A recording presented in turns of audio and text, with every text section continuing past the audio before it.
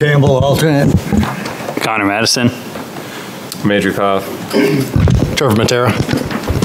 Nick Campion. And Don Clement, alternate.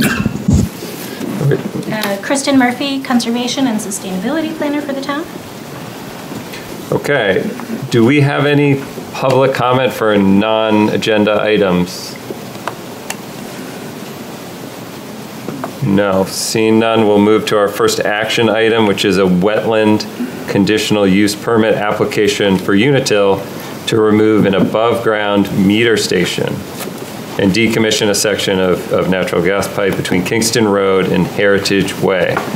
Construction vehicle access to the work area will require temporary impact to wetlands within that corridor. So do we have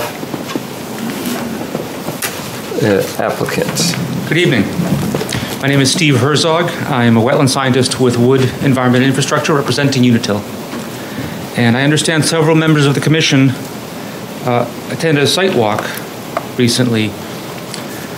I was not on that walk, but Chuck Lyman, who is our certified wetland scientist, was on the walk.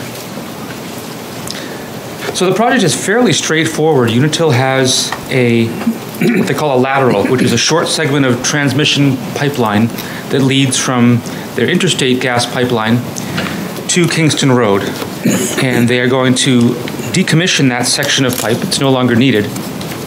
And to access the equipment at either end of that lateral, they have to traverse through their easement, which crosses 3 wetlands. The impacts will be temporary. They'll be placing timber mats across those wetlands. During the dry period, they're planning to do the work in August. And upon removal of those timber mats, the work will take a couple of weeks at most. They will reseed and mulch, if necessary, the areas where the timber mats are placed. So we're requesting this conditional use permit application to allow that temporary impact. And that's it in a nutshell. I'd be happy to answer questions or go through any details of the project if you'd like. Do we have any, maybe before we go through the conditions, is there any, who went on the site walk, and do we have any comments from the site walk? I thought it's pretty laid out, pretty straight. They go through a couple of wetlands, which were probably left over from the brickyard, and they're going to mat the whole thing when they do it. I thought it was okay. I didn't. Yeah, I agree. I mean, you can, based on the plan here, it was pretty straightforward, where it's coming off of 111 here and just a straight corridor back. The 3 wetlands there were just sort of just based on, low points in basically a dirt corridor.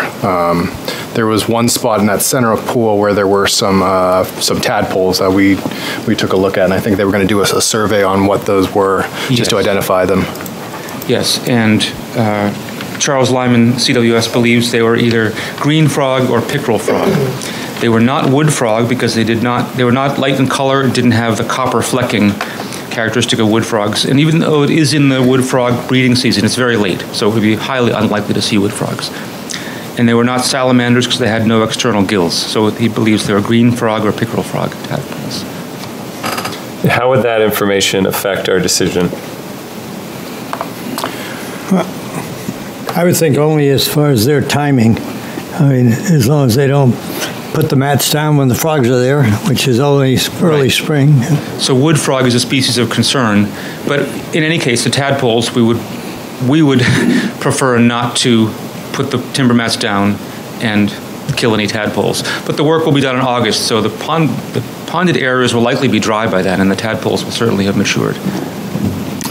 Mr. Chair, can I ask a couple of questions? Yeah. I wasn't at the site walk, but the questions. One is, how long will it take to complete the work? One. They're estimating a couple of weeks. 3 weeks. And 2, what happens to the easements, to the easement? They intend to maintain the easement. So the easement will stay, Unitil will still have the easement? Yes. Okay, it'll be maintained. Yes. By maintain, what does that mean? Will it go and cut it or just? They periodically mow it. I don't know their schedule. Every few years, they mow it. Okay. And since you mentioned that, I will bring this up. I was going to bring it up at the end. there is a possibility they will want to use that easement in the future and make a permanent access way. And so this is not in consideration right now, but it's an easy way to get to their pipeline. And so they thought it might be a good idea to mention to the commission that you might see us again in a few years, at which time there's a possibility they would propose to improve that access way by making a drivable road. So that means they would have to have some wetland fill, some culverting or bridging of these wetlands, or some such thing. But that's not being contemplated right now. But I mention it because it's possible that will be here in the future, and I would ask if you think that would be permissible and what your conditions might be that we could account for that in, say, in a couple of years if we come before you again. Yeah, I think we'd have to deal with that when you actually have plans or are ready to do that. I mean, we have nothing before us. You have nothing to present in terms of, impacts or culverts or anything else. So I don't think it's germane to this particular application you're giving tonight. Understood. Providing tonight. Not my opinion. I don't know how the rest of it feels. Thank you. Are there other questions, comments? Follow up on that? I guess it's significant to note that the area across the street, across Kingston Road, where the pipes are coming up, that I don't know exactly the technical term for what that location is, but that will all be removed, is what we were told on the site walk. That's revegetated. Right. The asphalt will come out of there. Oh, by Kingston Road, where is it a pressure station or right down here? Yeah, they call it an M&R station, metering and regulating station. Yes, and that will be removed. And that will be revegetated.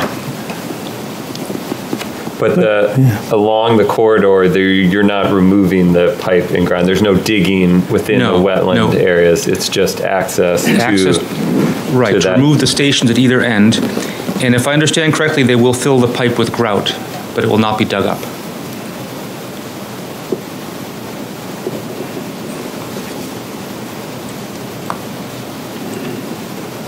Other comments? Well, no, if we have no comments, I'll make a motion that we have no objection to the approval of this conditional use permit as proposed.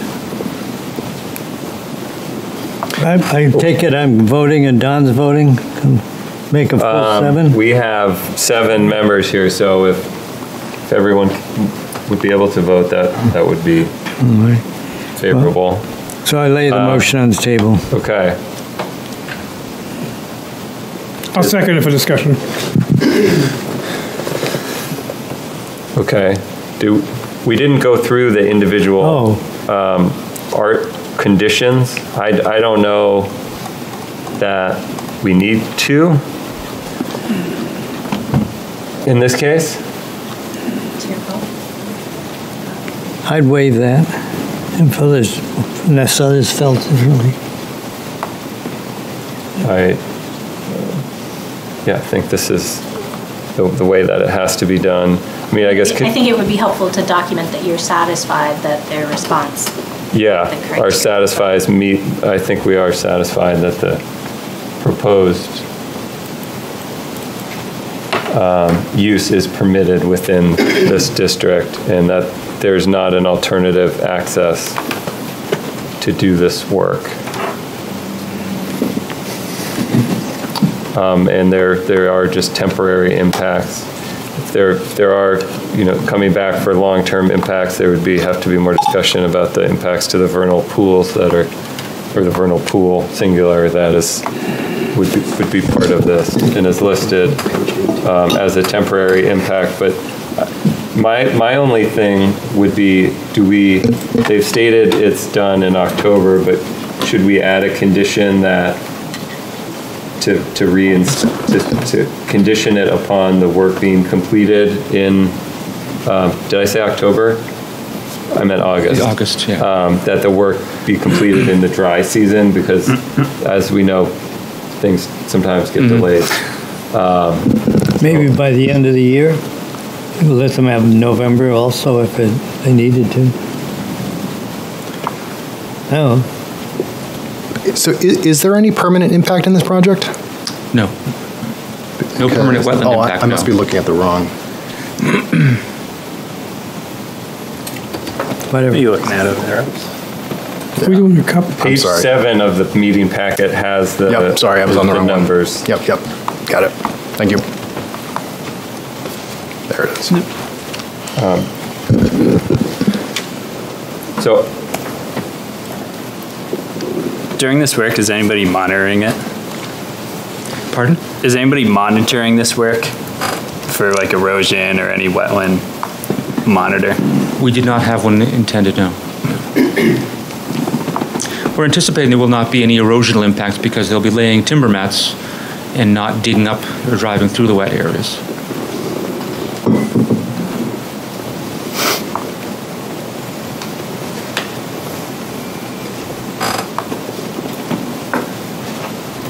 Okay, does anyone, All set? should we, we can let the motion stay as proposed unless someone feels otherwise.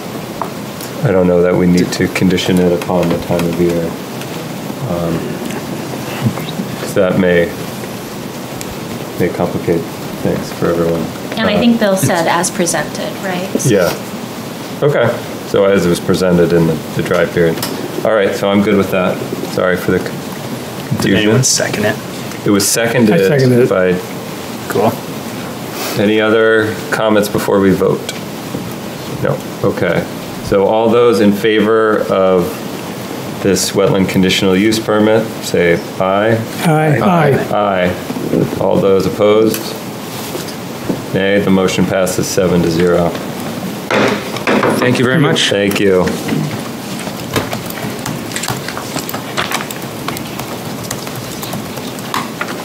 So we will, again, we're recommending, so we will draft a letter to the planning board for that they recommend approval of the wetland conditional use permit.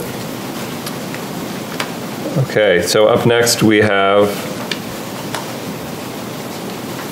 the another wetland project. We have a wetland conditional use permit application and the state NHDES standard dredge and fill wetland permit application for the construction of a 95,000 square foot industrial warehouse building located at 19 Continental Drive in Exeter. We did a site walk for this earlier this evening at 5, and there were several members of the commission present. So I guess we'll turn it over to the applicant who's here to present on this topic, and then I guess let's go through the conditional use permit first and then the state permit. In our packet, where does this start?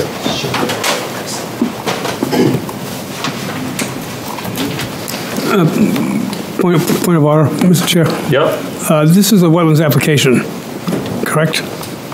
yep. So I think we should actually be doing that first and then come back to the CUP. Because this presentation is for New Hampshire, State of New Hampshire wetlands application. So I think maybe that ought to be our first action wanna as do that opposed to our first? second one. Again, that's my thoughts. Sure. You can do we can do the direct impacts first and then, yeah. Okay, that's fine. Because much of what we determine in the wetlands application Affect the will buffer. wind up being the conditions for the CUP, the CUP? The CUP, yeah. The conditional use permit. Sure. Doesn't much change things. All right, Brendan, you're gonna kick this off? Yes, I think I will. Thank you very much. For the record, Brendan Quigley. I'm a certified wetland scientist with Gove Environmental, right here in Exeter. We're here on behalf of Glurups, and I hope I'm pronouncing that correctly.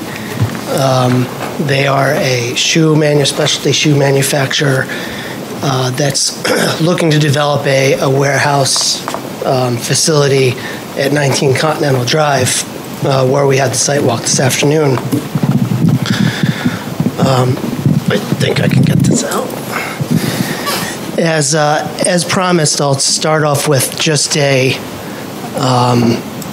a quick overview of where it is, because there's kind of a lot going on in this area, and we did talk about this at the site walk. 19 Continental is located here at the end of Continental Drive, the existing cul-de-sac. The property is configured so that there's this long dogleg that actually wraps around 15 and 11, I believe, coming back to Continental Drive where there is a lease space for existing cell tower. That part of the property has a lot of wetlands as well as some 100-year floodplain and isn't usable to access this site. So there's nothing proposed for that portion of the property. The entire development's taking place on sort of the main portion of the lot where access will be provided through an existing easement from number 15, which is directly adjacent, and is the only active driveway currently on the cul-de-sac at the end of Continental. Of course, number 24 Continental lies just to the west, and surrounding the entire Garrison Glen subdivision, as well as abutting a good portion of the property, is the Little River Conservation Area, which is a collection of a number of different parcels with slightly different conservation measures or means, but they're together shown on this map is green. So that, and of course Epping Road and Exit 9 on 101. So that's where we are on the map, so to speak.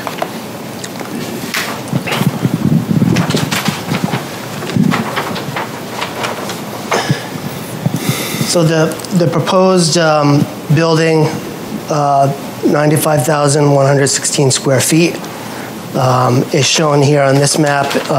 The colors that you're looking at would, in sort of this orangish color, are the buffer impacts, which I suppose we'll talk about specifically when we get to the CUP discussion. For the state wetland application, as well as for the CUP, we have a number of direct wetland impacts, which are shown in blue. Together, those total 9,540 feet currently. There was a slight reduction from the initial application, which was for 9,900. And those are incurred mostly at the periphery of the central portion of the site, which is where the uplands are, as well as a number of finger-like extensions that come up from the main wetland. These are generally a little bit drier type of wetland, a little bit more difficult to recognize as a wetland, whereas the wetland that surrounds pretty much the rest of the property is what you see, a little more of a classic wetland, and that extends down to the Little River eventually. So as you can see, wetlands do pretty much surround the entire property except for where there's already existing development on 15. We also have a vernal pool, which is located in between. It's on the property, but in between number 15 and the existing extension off of Continental, which is intended to serve adjacent 24. And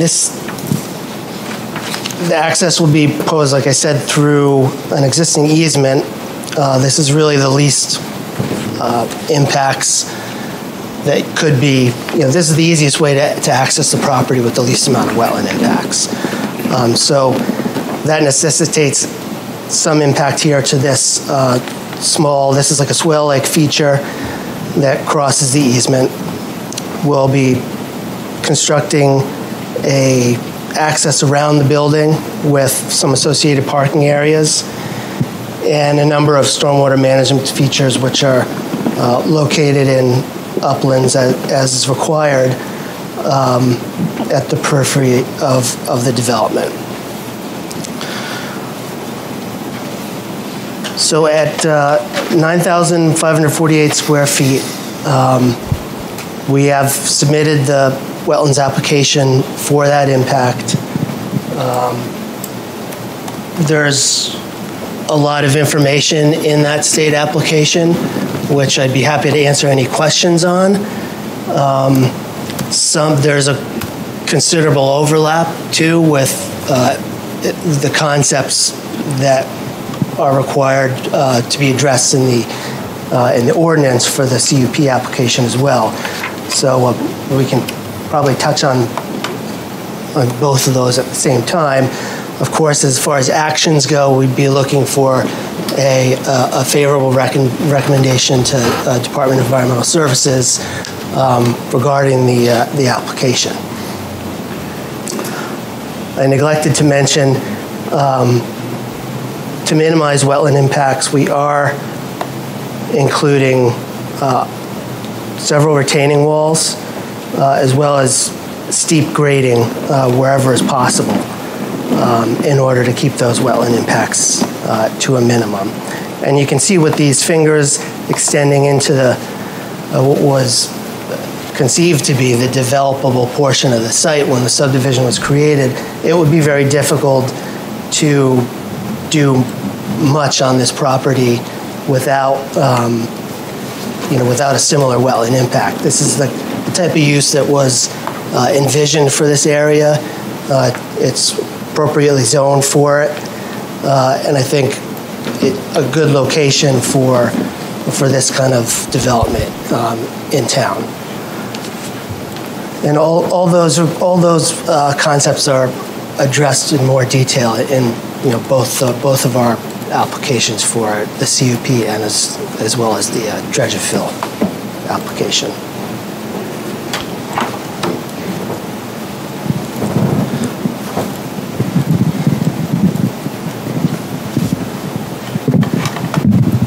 Would we like to move on with going through the criteria, or do you have any questions I can answer about the state application specifically?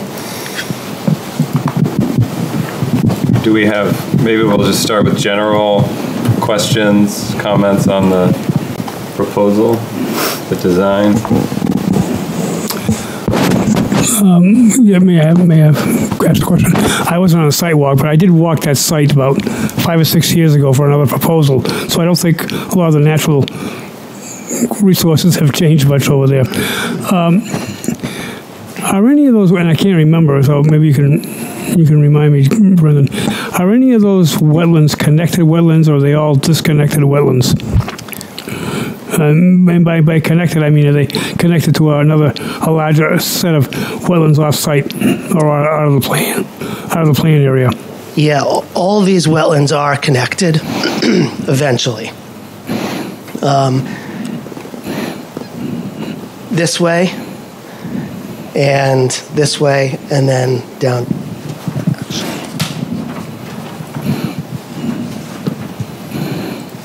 This was sort of a last-minute addition to the plan set, or to the presentation, I should say. You can see our site here. Wetlands wrap really around the property like this. Mm-hmm. They're also partially on number 24, which we were here a few years ago for a development, similar development that was proposed there. And they extend right down to the Little River, which itself is a few thousand feet from the property.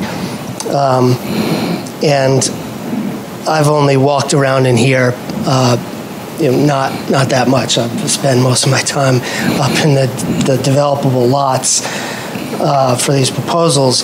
But I believe there's a big network of wetlands here that is well connected. So the reason I'm asking is that, filling well, I don't like the idea of filling any wetlands, but disconnected wetlands fill is a little different in that if they're connected, my opinion, and you can correct me if I'm wrong because you're the wetland scientist, is that by filling in that what we call a portion of the connected wetlands, we are in effect impacting the rest of the wetland indirectly, unless we do something to provide a way of, I guess, an artificial connection. Did I make that clear, or am I way off base here? Or? Well, let me try to answer what I think your question was, and then you can tell me if I nailed it or not. The way I usually present this, and I did present it actually in both the applications, because that's a requirement that you're to maintain hydrological connections. Thank you. And in this case, we're actually not severing anything, so that when you have some wetland impact to the very edge, that has very, very minimal, if any, impact to the wetland in terms of connectivity. To contrast between something like this and a crossing where you are going through a wetland with two large halves on two portions on either side, you've then created a barrier, potential barrier for wildlife movement, for water movement, and this is where the whole idea of larger crossing structures, bridges, and whatnot come into play. We're not doing anything like that here.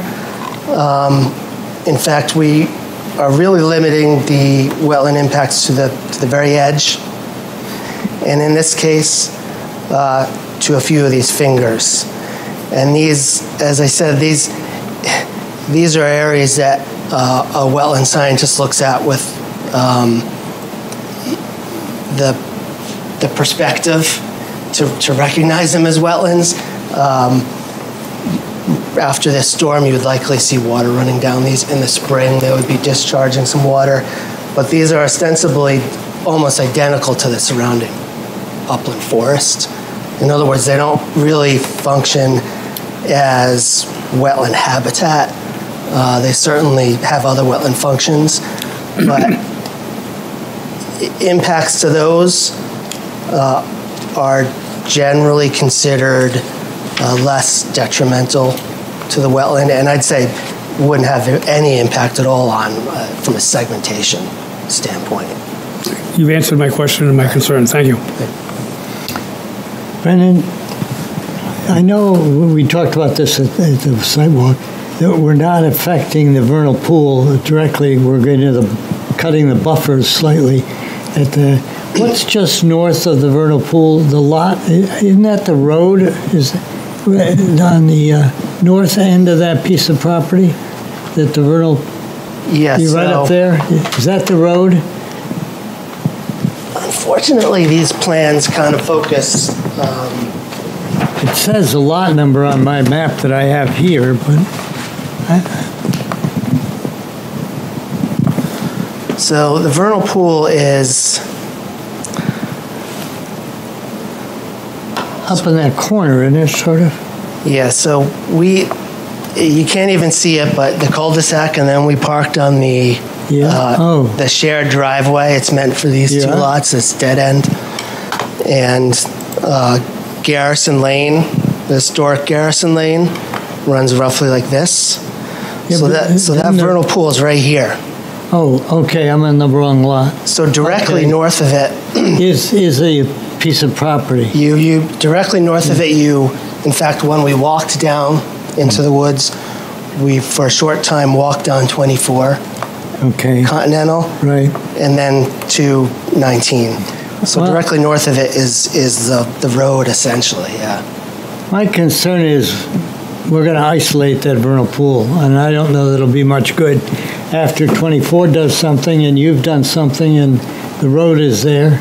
And I know we put buffers up, but those little critters need a little bit of space to run around in. The other, I guess, more general question I have is we're impacting about 80,000 square feet of buffer. Now, that's, to me, is a large number. It's almost 2 acres. And I'm wondering why, when we set these things up, we set up buffers for a reason, and I can see nipping a little corner here, 100 square feet, 200 square feet there. 80,000 square feet seems to be an awful lot of buffer to be impacting, and basically what I'm saying is the building's too big for the lot, in my opinion. And I don't know whether the company wants to consider something else, but it looks like it's kind of take the building and hold it up and just kind of drop it right in the middle of the whole thing and splatter everything around. I don't know why we have buffers if we're impacting that many square feet. And we might as well not even bother with them. 80,000 square feet to me sounds like a large number. 2,000, 3,000, I can deal with. Yeah, that's my opinion. 2 acres of buffer. I think the building's too big. It can't be repositioned. You've done as good a job as you could at putting it there, I think. Anyway, I'll be quiet for a little while. The difficulty That's good, Bill. Thank you. I'm sorry. The difficulty with this type of development, by design, they're generally optimized for other for the trucks, for the internal storage space. They're usually a big box. And in this case, we have the design criteria, as far as I understand, is for that amount of space. So I wouldn't be able to comment on whether or not there's a possibility of making it smaller, but I will point out that a good amount of that buffer impact is actually associated with the proposed direct impacts. So I recognize that this argument doesn't always get a lot of traction, but this buffer impact is, its function are protect this wetland. So you've got 10,000 square feet of fill, I think. Correct. In addition to the 80. Slightly less than that. Well, 9 and 9, 9,900 something. I think I know where Brenda's argument is going. On the bottom, is that the southern end? Yeah, southern. So if the wetland's going to be filled there, which it is, with some of the 10,000 square foot fill, then there's no wetland to have a buffer in anymore. To buffer anymore. It's a terrible way of looking at it. That I don't have an impact to the buffer if I've eliminated the wetland. But the practical thing is, in this particular case, especially at the southern end, where you're filling that wetland, am I correct? That's a direct fill of the wetland in there. This is direct wetland impact, correct. There's no wetland to have a buffer anymore. To buffer. I know it sounds. Yeah, I know what you're saying. Back-asswards. It is. And I recognize that there are a number of municipalities that have that codified in the ordinance, which is why I mention it, because I think it does have, in my opinion, it does deserve some consideration, because it's quite a bit different than the buffer impact that we'd be proposing here. This buffer impact is, going to potentially affecting the wetland that's adjacent to it. This will not. It's really these two fingers that really make almost anything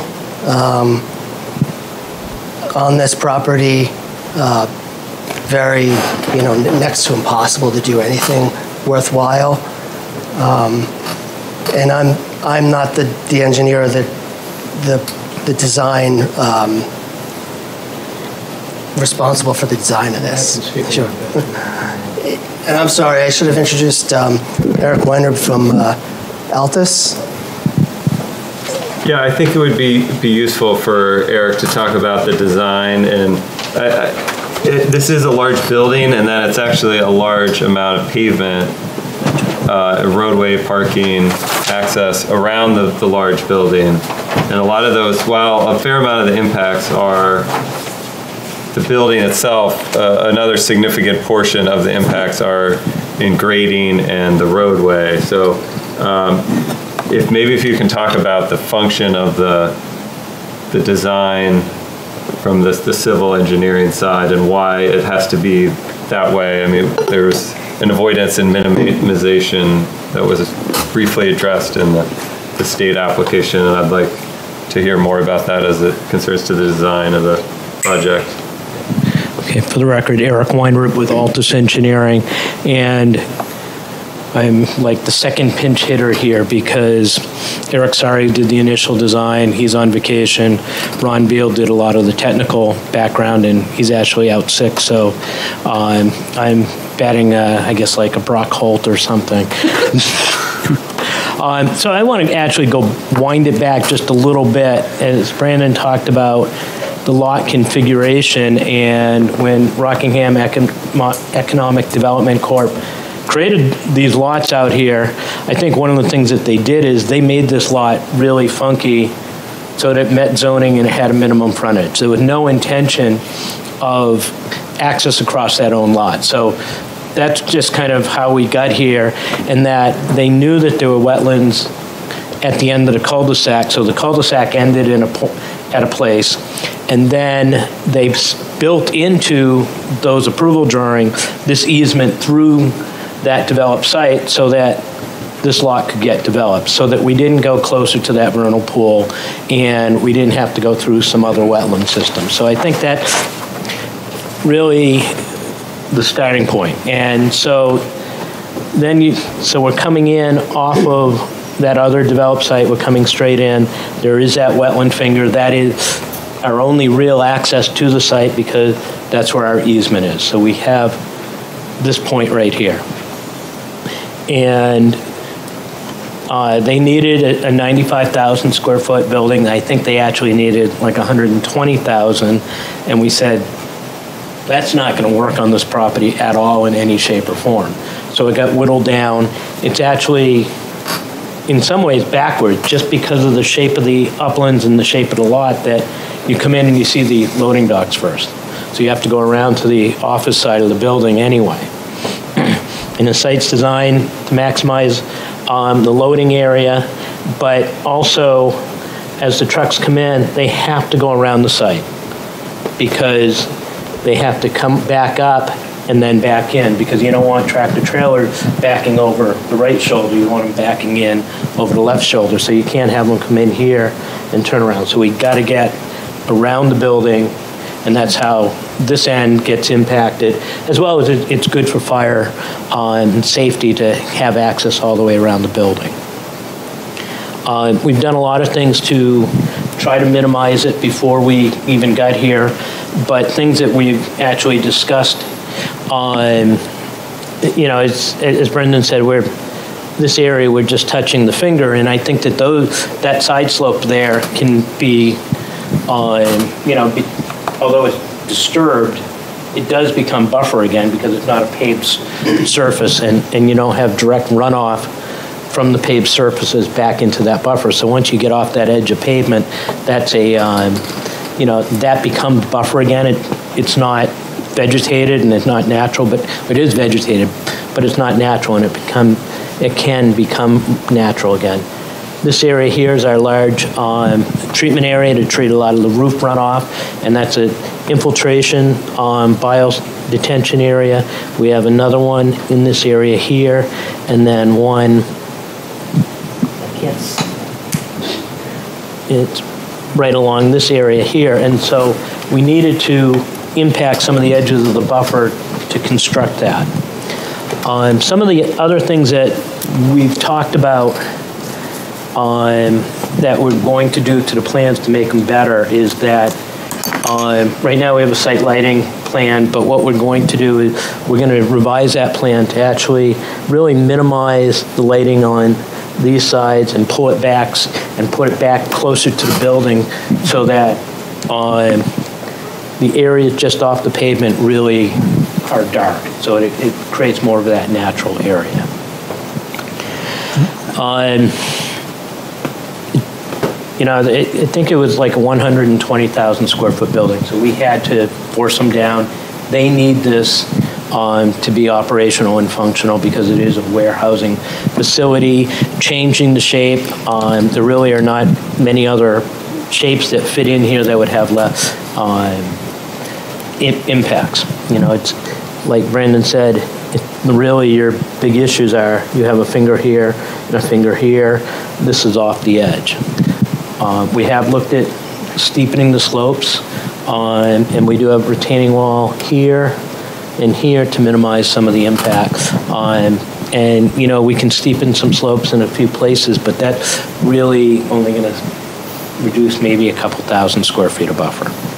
You mentioned the lighting, and I'm looking at the page we have, page 33, I think it is a lighting diagram, but I may be a blivet here, but I don't see an indication of what's what. I sort of assume that the purple is the least lighting. No, the purple is actually just the foot candle, and what you can see, and green is the pavement. But what you can see along the edge, the way it is right now, at the edge of pavement on this side, it's about 0.8 foot candles, 1 foot candle. So these are the areas that we're gonna scale it back. Same thing on this side. Right at the edge of pavement, it's 0.5 foot candle. Once you're down to the wetland, it's almost zero, but we want that to be zero before we get to the wetland. So what's going to happen to my little vernal pool up there? The vernal pool. Going to have a nice light on it all night? The frogs can read? Way over here. There's absolutely no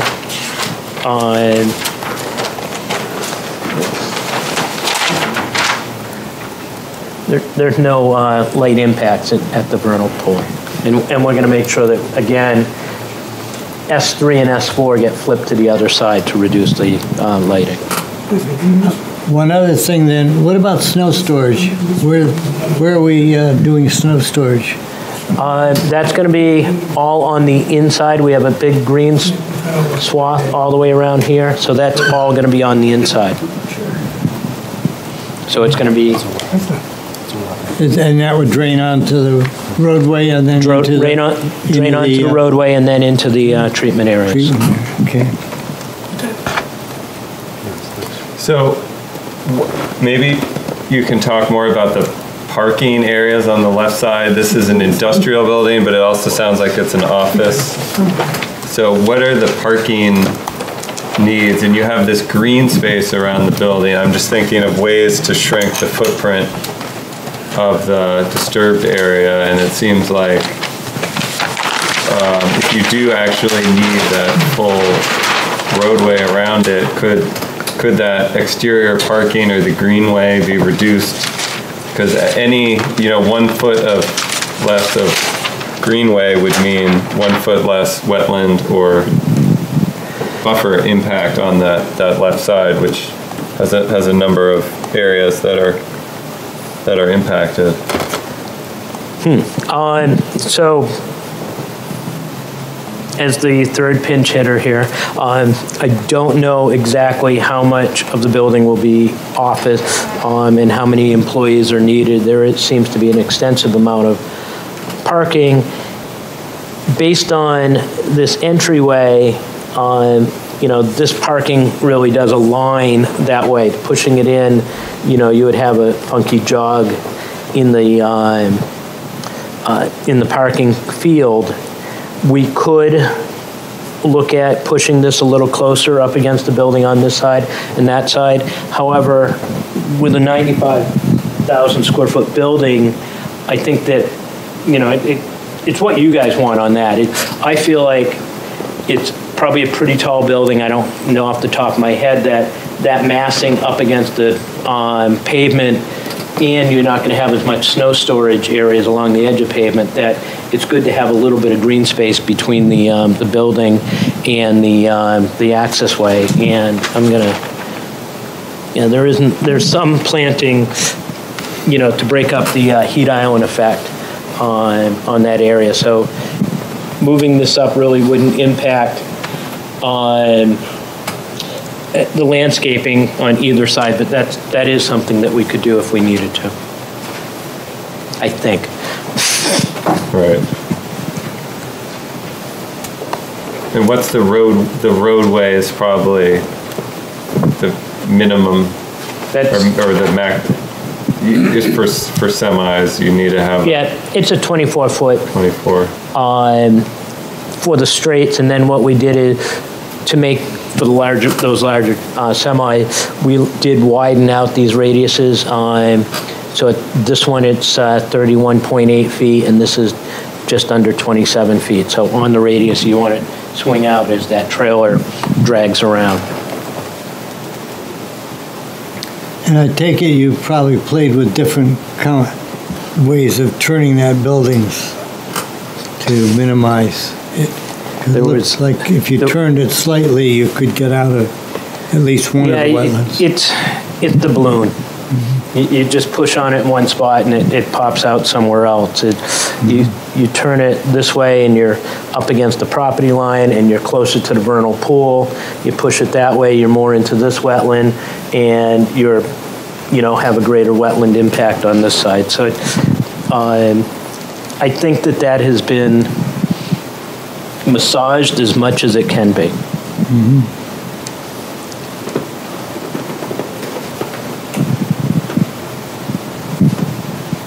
I'm out of words. I'm out of questions. Can I raise a couple then? Do you mind? So typically when the Conservation Commission sees a project, the comments to the TRC have already been submitted, so they have the benefit of seeing the response that the applicant provides to the comments. For this project, I wasn't able to attend in person, and so I submitted my comments in writing.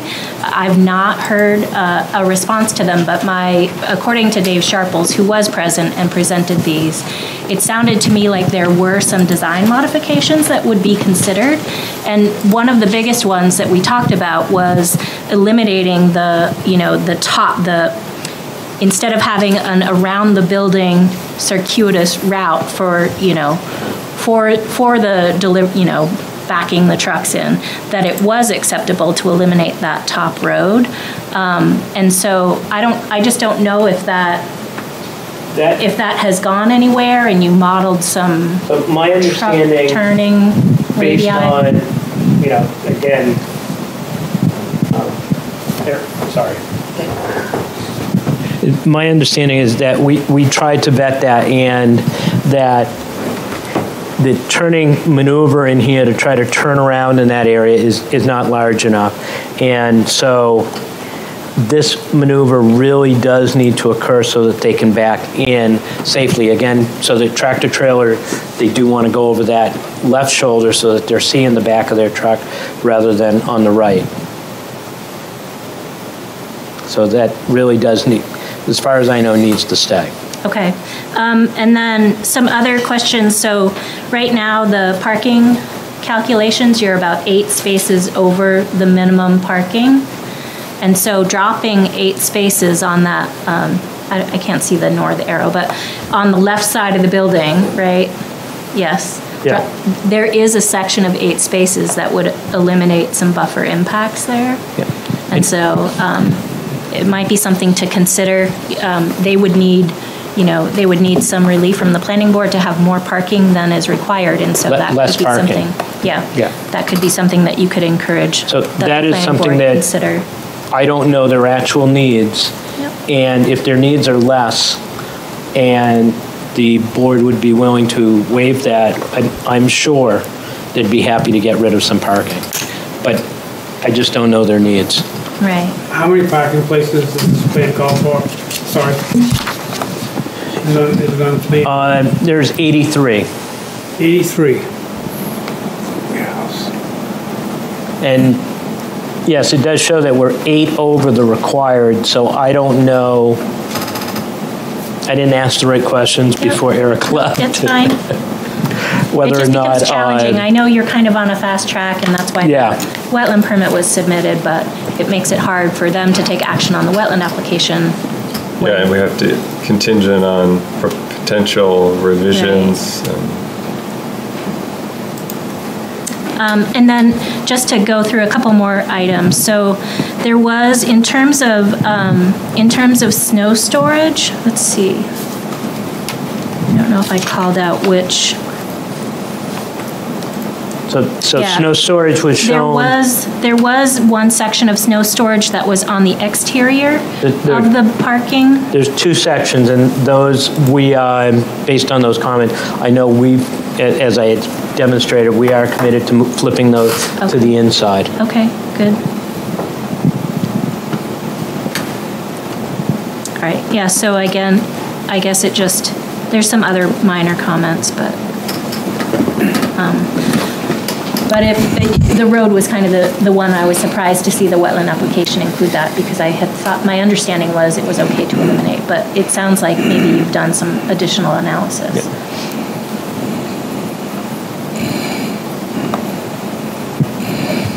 Yeah, I wonder without that, could you make that roadway on the right bigger?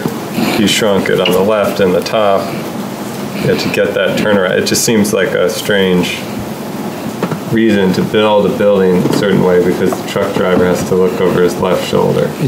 It's real important for safety with that. Yeah, I get safety is important. But are you talking about that white space interior? Top right of the building. Circle. Yeah. If there are other, I don't know what they would be, but or even build a turnaround. Yeah. It may come at the cost of some larger impact on the right-hand side, but could there be some impact more on the right to minimize that top impact section if you got rid of all of that? I'm spitballing ideas here. To me, it seems like there could be another iteration of this plan based on these comments that would be somewhat different. Would the tractor trailers be permitted to put it in reverse on Continental Drive so they could back it up over their left shoulder down the driveway? You know what I'm saying? So it's scissor? There's another property right there they'd have to back through because they're actually accessing through. Yeah. This is our only access point. Not directly from Continental because this property doesn't actually, this portion of this property doesn't abut Continental. Right, and you don't want us to go through there. Easement area.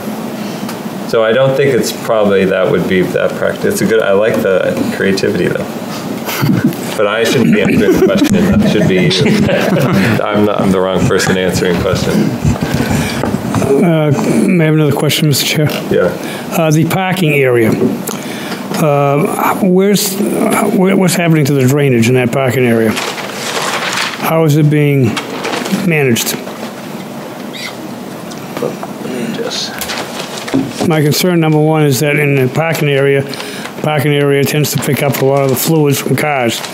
Oil, gas, hydraulic fluid, brake fluid, and in the rain, it's going to get flushed. Where's it being flushed to? So it's all curbed, so it's closed drainage. This portion of the site, there's catch basin in this corner, catch basin in this corner, and then it grades in the other direction, catch basin here, and then a catch basin here. So those will all go, they have deep sumps and hoods. They're going to have deep sumps and hoods, okay, thank you. So those all discharge into the catch basin, and then they discharge out into either this bioretention area here or up into this bioretention area here. And then the same thing as you go around the site, catch basin here, deep hood, and a hood and a deep sump, and then it discharges into this bioretention. And then all of this area here, all the truck traffic, there's a series of catch basins, and then those come around and discharge into this this bioretention area. Okay, so they're not going directly into the wetlands. Absolutely not. They're going through the hooded sump basins, Yeah. catch basins, and then to the retentions. Correct. What kind of bioretentions are we talking? What's their, are they stone, are they planted material? Again, I should have read the plans in a little more detail, and I apologize. Apologize for that. I don't have actually, I have the details here. Generally, industry-wide, we've moved away from stone. They get weedy, they don't do that well, and we do typically a sandy loam on the surface, and it's a grass, so that it's easier to maintain. And thank you. And on C8 is our surface, and what we do call out, it's a conservation seed mix. So it is a vegetated loam, and we've been designing them probably 15 to 20 years, and it's evolved. We started out with some plants, and then we went to stone, and then we did a mix, and really I think that over this time we've gone to a loam grass surface, and I think that really works the best because especially on smaller commercial sites where you don't have facilities people, a building like this is going to have a facility management team. Smaller commercial site, they're not going to maintain it. Thank you. What's the removal efficiency of these? I mean, in terms of nitrogen or other, these aren't considered as efficient or effective as a gravel wetland? As a gravel wetland. I think they meet the AOT requirements, and then we also have Exeter, I believe, requires us to fill out, what is that 80%. Spreadsheet that's... Oh, with the PTAP, yeah. Yeah, and I don't know what the numbers are. Look at this. For total suspended solids, I believe it's 85%. Nitrogen and phosphorus is 60 and 65, I believe. Way to go, Marissa. Thank you. So yeah, that's is what a gravel wetland is 80% removal or something on the order of that. It's a little higher. We do have tractor trailers.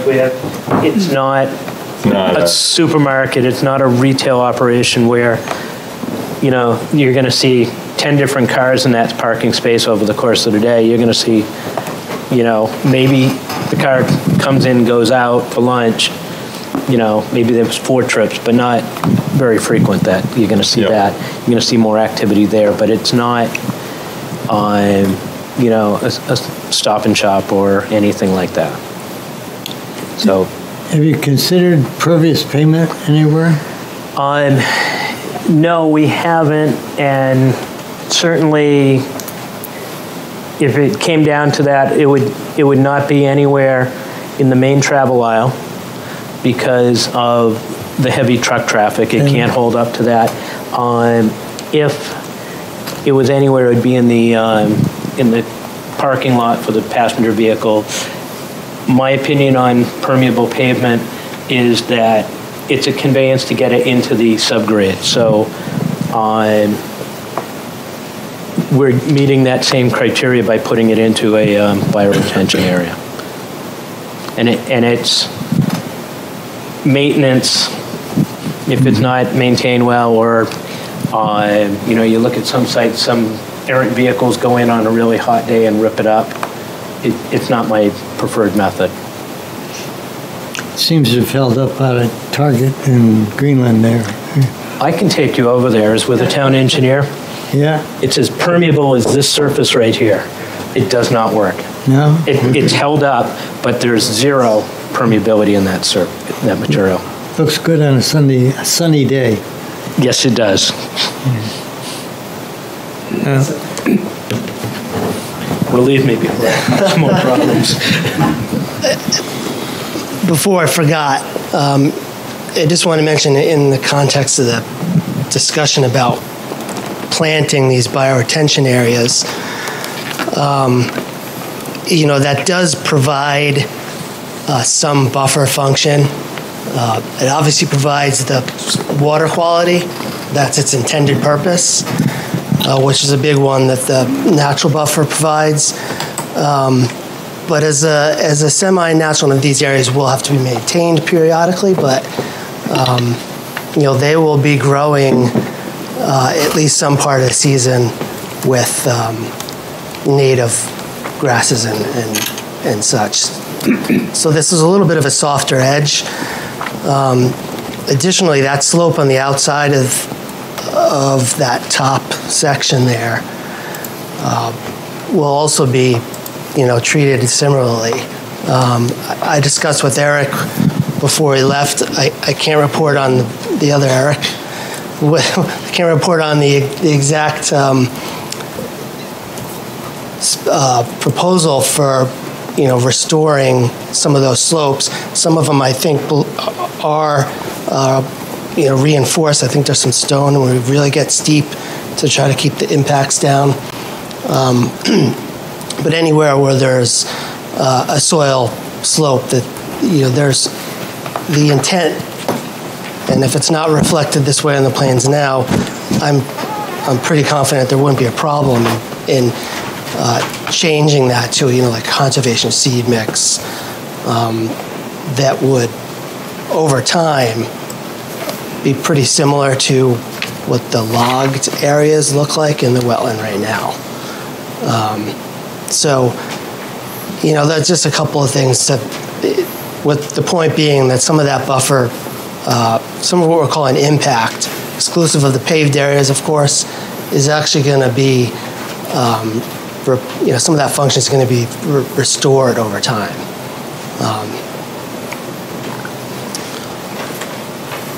But we can't tell what that is from the plans that we have here. I think that I think that's a fair assessment. We don't know exactly where those are right now. Which areas would be seeded with the conservation seed mix? I think it's all on the plans, but we don't have a simply understood. The plan showing the riprap areas. Okay.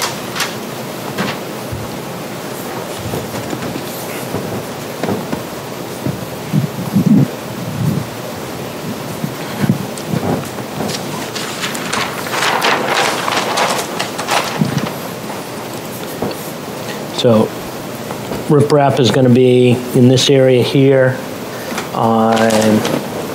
and I think that is the only riprap areas on the site. The rest, these areas in green are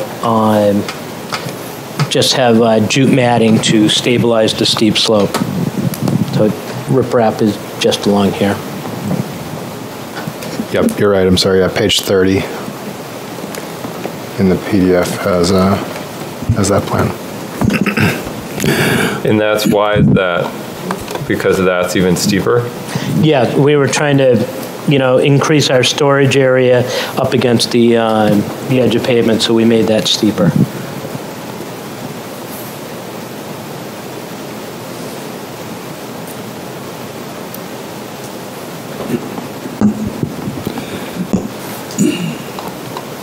And that edge is going into the bioretention pond there anyway, right? Correct. They're on the southern corner, it's along the bioretention area.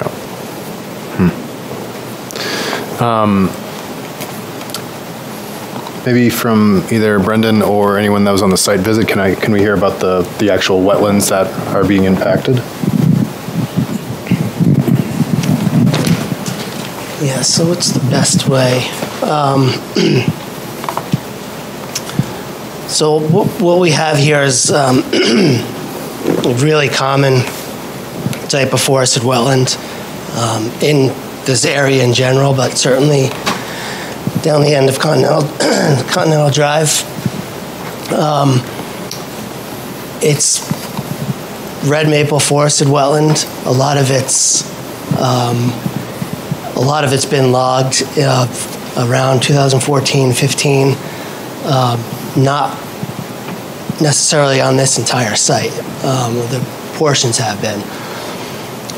It's developed in predominantly poorly drained soil. This is very typical, although there are some well-drained soils on this site. All the wetlands are down in really dense, glacial till type material. Hence with wetland development in those areas. And it's relatively flat except for, some small hills and boulders. And this all drains roughly in a southern direction towards Little River. There's not a lot of, aside from the vernal pool,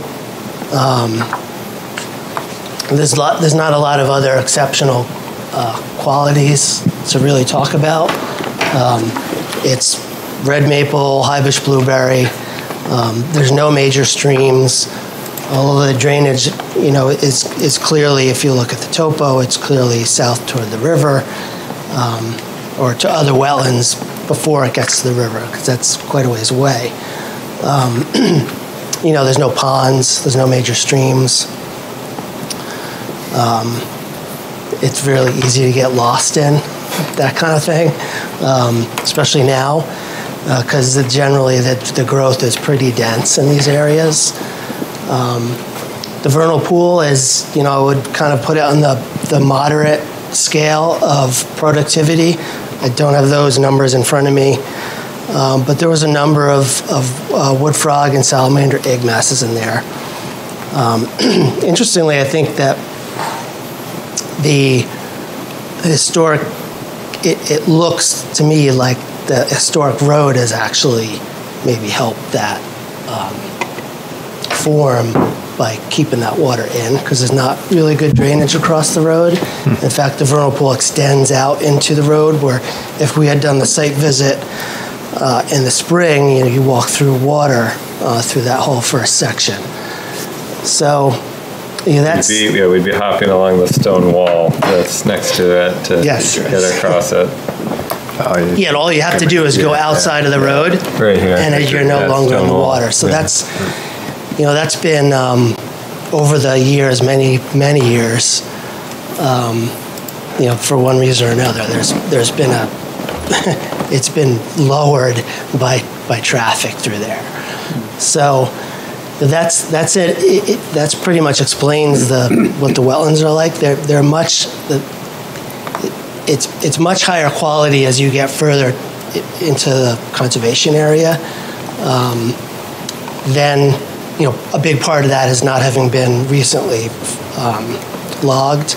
You can kind of see what it likely looked like before that was done. But the short answer is forested wetlands, seasonally flooded and saturated. So. Great, thank you. Yeah, the one in the southern, or the bottom portion that's sort of a hook-shaped does act. It's sort of a low point in between two hills, and it acts as sort of there's not a stream or there, but it is sort of a low drainage point and through that area, and it drains down into a much larger wetland area that you can kind of see beyond there that extends to the other properties. So it is, it's large. It is, just from the sidewalk perspective, it is a large area that this building is going to take up. It is a full. We found the corners there are stakes at the corners that we believe. So if you want to go out and look at it, you can kind of figure it out where it is. And they've done some test pitting. So it is, the building is where it needs to be. And the wetlands themselves, I would agree with Brendan, they're not particularly notable, the direct impacts to them. But there is a significant amount of them when you add up the whole area. Quick question. You reported that it's about 9,900 square feet of fill. A little less than 10,000 square feet. A little less than 10,000 square feet, is that correct? Yes, that's correct. There's a pending revision right now. I believe this ties in with some of the stuff that Kristen mentioned, where that's been brought down to, I believe, by about 400 square feet. Okay.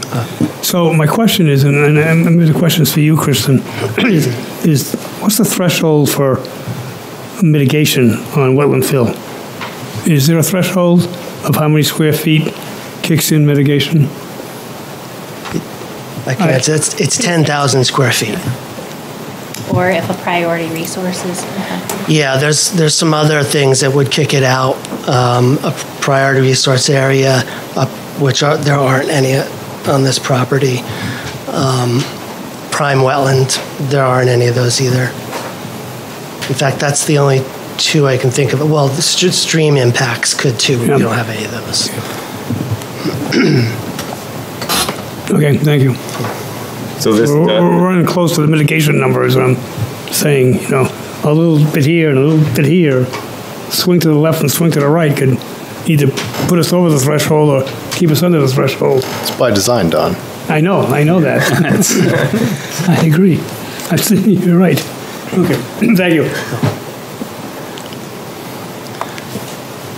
Some of the first iterations, as Eric hinted towards there being, were quite a bit more. So we have made some progress. We didn't start with 9,900. I'm just poking fun. I'll take the minimization. Just poking fun. Do we need to go through the criteria? Well, we're still on the state. So let's wetlands application. So we're going to comment on the state wetland impacts.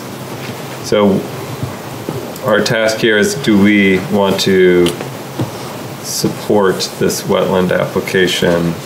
We would sign that we have no objections. Is that the term? I'm trying to refresh my memory here. That's typically how you word it. Well, usually, excuse me, I believe we usually have three options. One is to, you are recommending approval of this wetlands permit with no objections. Two, you're recommending it with conditions. And the third is you're recommending that it be denied. So I think those are usually the three options. So one is, we have no objections at all, go for it. Or second is, yeah, but we have some conditions that we're suggesting that Wetlands Bureau put in. Or the third is we're saying, no, not at all. Deny the entire permit. So I think that's the choices we have before us. Yep, sounds good. So in terms of this, do people have direction we want to take? Do you want to open it to the public for comment first before you take action? Do we want to open it to let's open it to the public first before we, are there any other public comments on this before we make any sort of commission deliberations? Does it have to be wetland specific? Does it have to be wetland specific, the question? It would, I guess our purview here tonight is regarding the wetlands and the wetland buffers, conditional use permit application. So if it's not relevant to the design of the facility as it relates to the wetland impacts, I don't think we would have any particular sway. Not to dissuade you.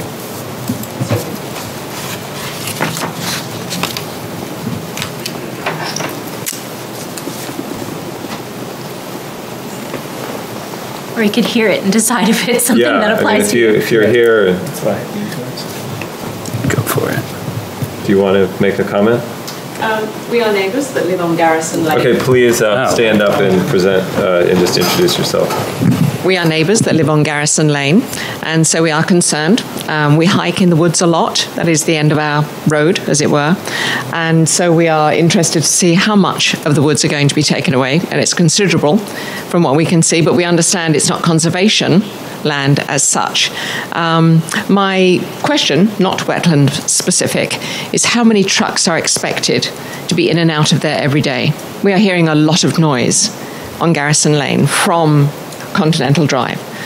So I'm just interested to know how much is going to be added.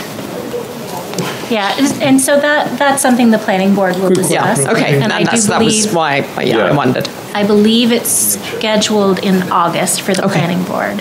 Okay, thank you. But that is an excellent question for the planning board. Thank you. Yeah, on our packet, it says that this application will be before the planning board on August 25th, and that we haven't received the full TRC response yet.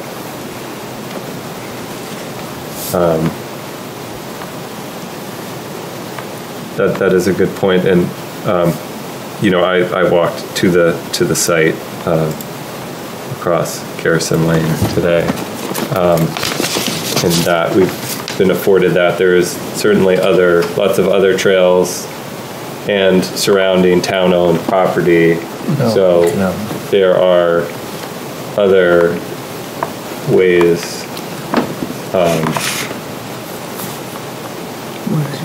There are other trails and areas to be accessed that avoids this parcel, I guess, is my sense of that.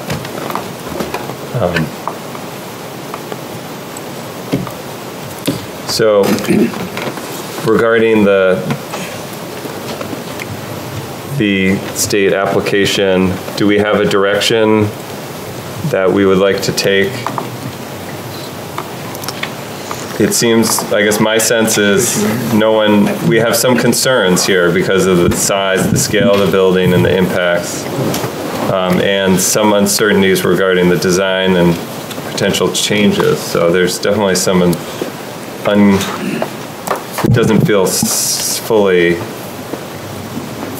the pencil appears to be still being sharpened on the design of this project, is the metaphor I would like to say here.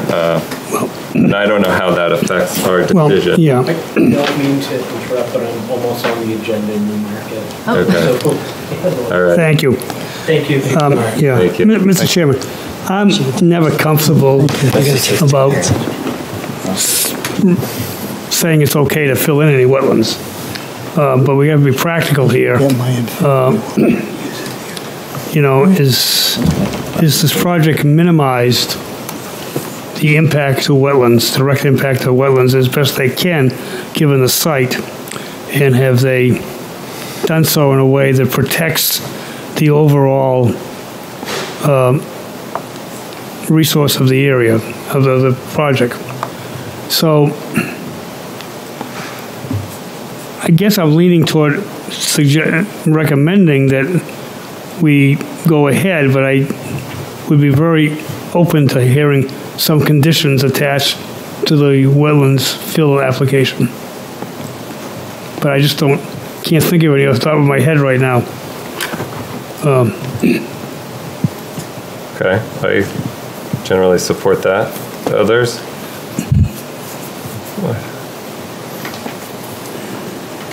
Again, I don't know how the rest, that's just one person's opinion here. I look forward to hearing what the rest of the commission members have to say to dissuade me if they wish to.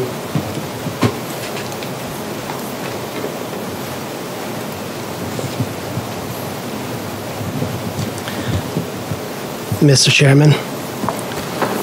We're still talking. We're what? Oh, I'd had a suggestion. Or. Okay. Often we get letters for projects not necessarily with specific conditions, but expressing concerns or suggestions. So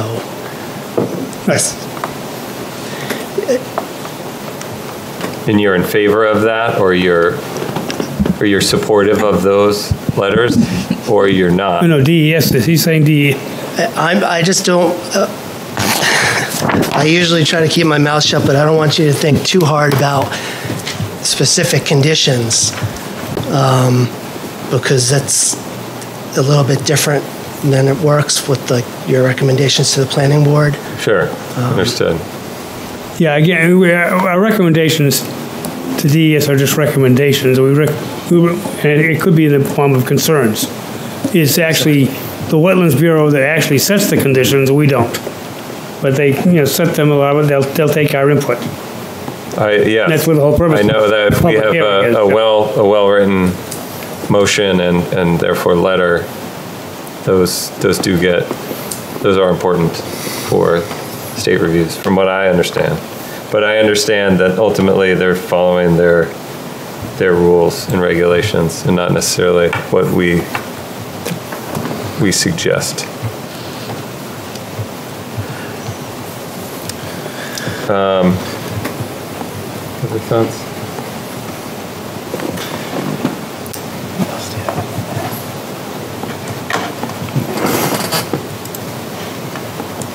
I mean, the main thing that seems to be in flux that we've discussed about today, or we would like to minimize, is the pavement, the location, and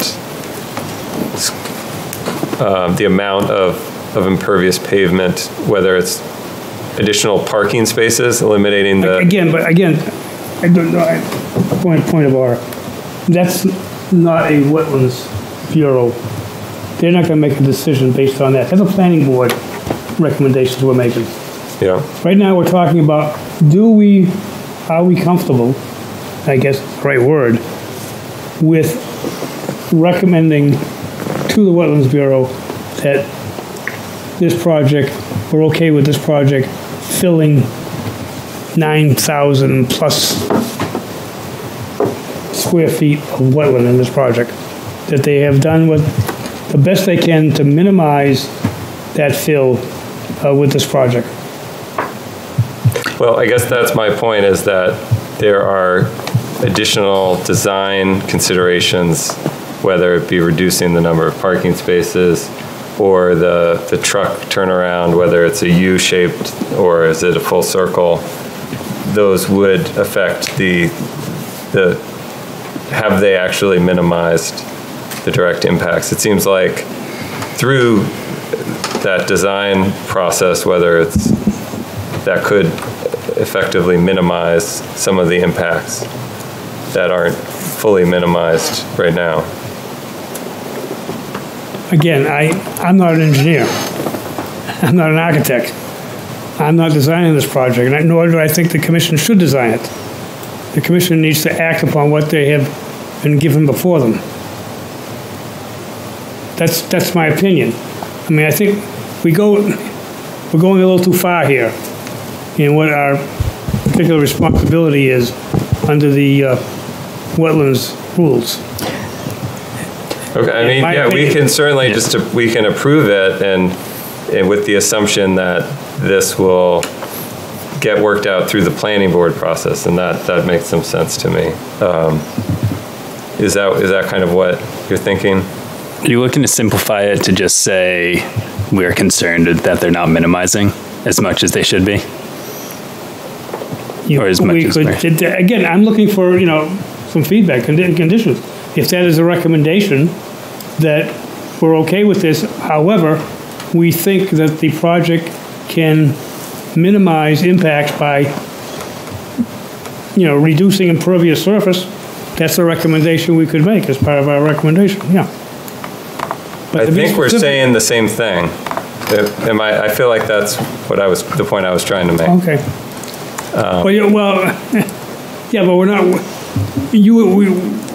Without getting into specifics, which is, eliminate part of the road, eliminate parking places, redesign the turnaround. Those are specifics that I don't think we should be commenting on. Well, those were just examples of. Yeah, I know. So, I mean, I'll leave it from there. Am I right? Again, I have no motions around the floor yet, so. No, we're Right. just discussing. This is good. Am I right that we're just considering wetland impacts here and not buffer Correct. Yes. for this one? For this one, Well,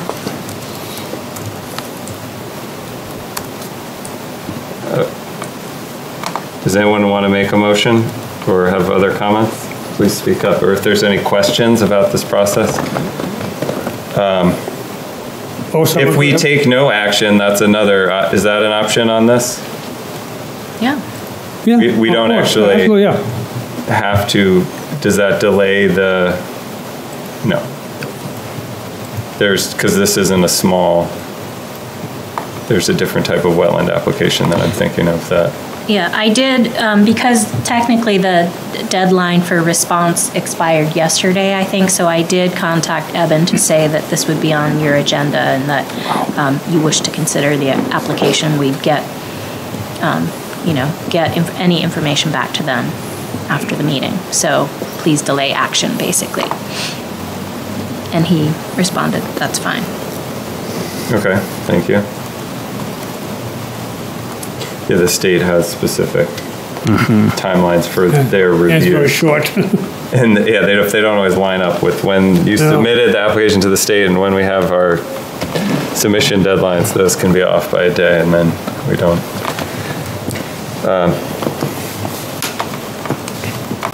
So in terms of the direct wetland impacts, are there any other conditions other than sort of the minimization of impervious surfaces that could be mentioned here? Could we recommend to minimize the building or reduce the size of the building? I think, to Don's point earlier, that's a planning board. Planning board, okay. Or DES may do that. DES could do that. And Wetlands Bureau could do that. Because I think that's my whole thing. Yeah, it's certainly a large building, and it's looking at the perspectives that were provided in the packet, it just appeared to be sort of a 3 or 4 story building, so it's significant. Was it that high?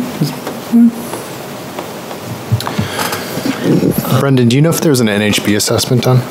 Yep. There was, and it did come back with 2 that always come up. No plants, no natural habitats. Wildlife came up with northern black racer and wood turtle. Yep. Now, I'll tell you that we works a little bit differently now because of the new how this is intertwined with the alteration of terrain process now with wildlife. This is if you have a wetlands application that is also in need of an alteration of terrain permit, which we do need here. There's going to be a wildlife study, and NHB, or I should say Fish and Game's review is essentially done through the AOT process. So I haven't started as I would normally do back, 3 years ago, 2-3 years ago. I would have contacted Fish and Game right away, and we'd start talking about various things often related to how the drainage system is set up so we don't entrap snakes or turtles, for instance. That's all been sort of shifted over. So that issue won't in fact, if there's some reason that the alteration of terrain permit ends up going beyond when Evan's review is due, that will be on the request for more information, and will just be held up until the alteration is. So I don't have any more information for you on that, but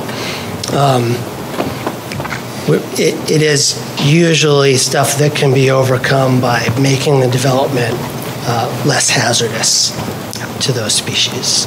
Okay, that makes sense. Thank you.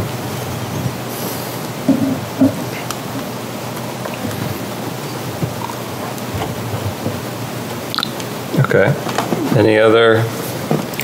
I think we can motion to. Are we approve looking it at with the bottom one, the third one?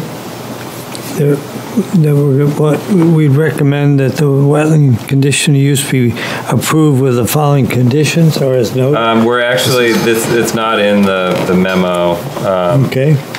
Because that's for the CUP. We're doing the state wetland. So we would make a motion that we are,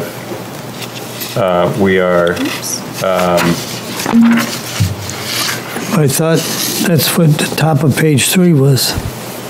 yeah, that's the next phase. So first we're doing the state wetland. Yeah, that's my mistake. I didn't include the wetland. I didn't include It's fine. proposed Yeah, we conditions for the can. wetlands. Okay. We used to soldier on without your pre. Okay, well, I don't understand, well, that's fine. I'll get the Same difference concept. between this and this and this. Yeah, there's not.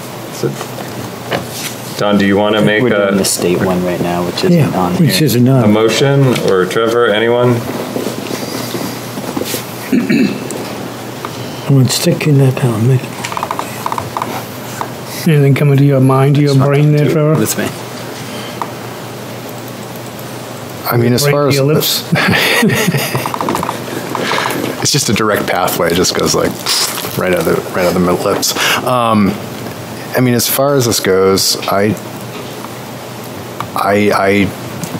agree with, or from what I've been hearing and seeing on this in this proposal, it looks like these fingers of wetlands really have, they're not hugely valuable wetlands as far as it goes. And I never thought about this way, but to Brendan's point, the buffer that surrounds those wetlands that would be filled is also, sort of null and void once those little fingers of wetlands go away. And most of the buffers that we're looking at, except for in some areas in the northern part, which I would love if that was minimized, it is really, either these little fingerlings of not hugely valuable wetland or buffer around them. So I would be fine with approving this dredge and fill permit as proposed. I'll second that.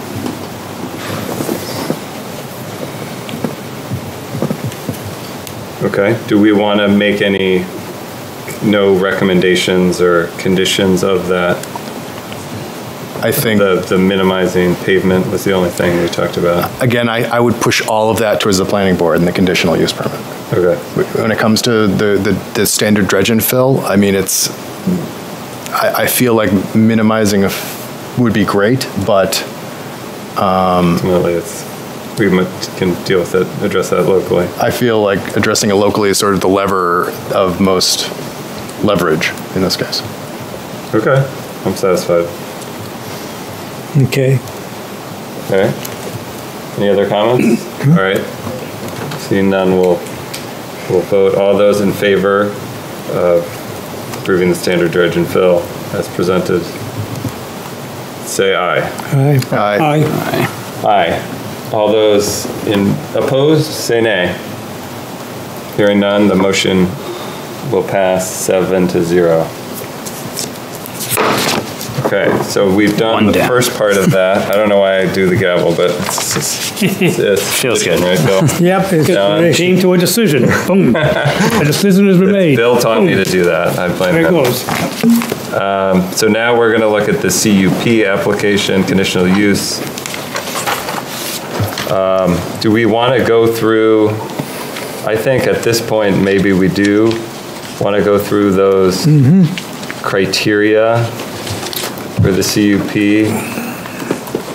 Let me figure out where those are. Somewhere they've answered them, didn't they? Yes. They're in the Gove letter. 48, we got a 48. Yep. That's a page 48. number on your packet. Okay. I like how we do this now. This is good. Where do you go? I'm not there yet.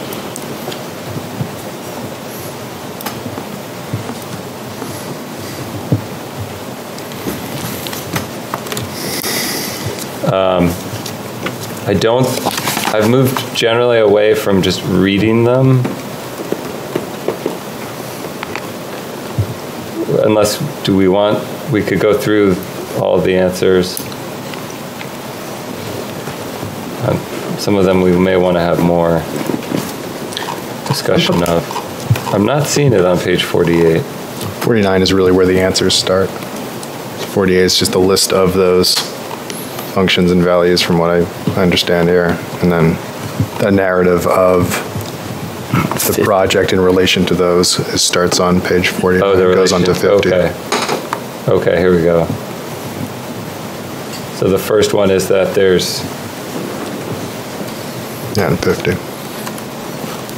No alternative... 50 now? Yeah, is there no alternative design which does not impact a wetland or wetland buffer, or which has less detrimental impact on the wetland or wetland buffer is feasible? So we talked about the constraints.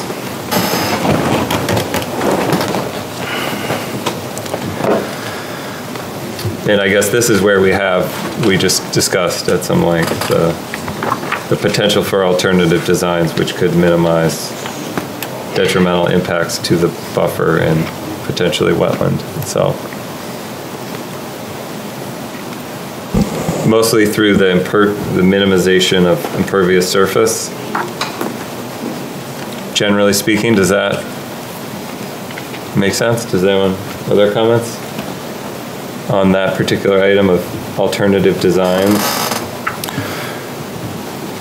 Yeah, that makes sense. I mean, we had discussed possibly minimizing the parking some, possibly looking, I don't know how that would turn out with the northern road, but that was brought up as well. So yeah, minimization of the impervious surfaces around the building in some select locations. Mm-hmm. Okay.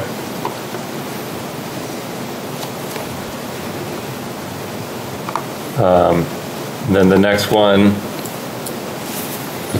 a wetland scientist has provided an impact evaluation that includes functions and values of the wetland and an assessment of potential project-related impacts, and concluded to the extent feasible the project impact is not detrimental to the function and values of the wetlands or the greater hydrologic system.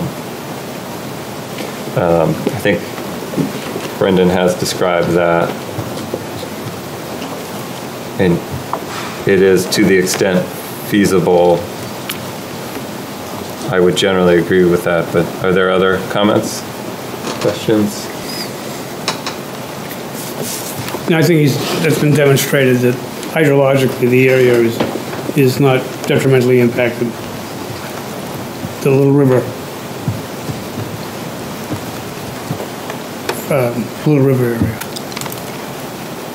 I'd be happy to provide an additional, discussion on these items if you'd like.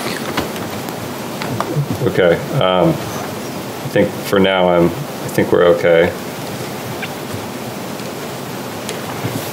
The design, construction, and maintenance of the proposed use will, to the extent feasible, minimize detrimental impact on the wetland or the wetland buffer.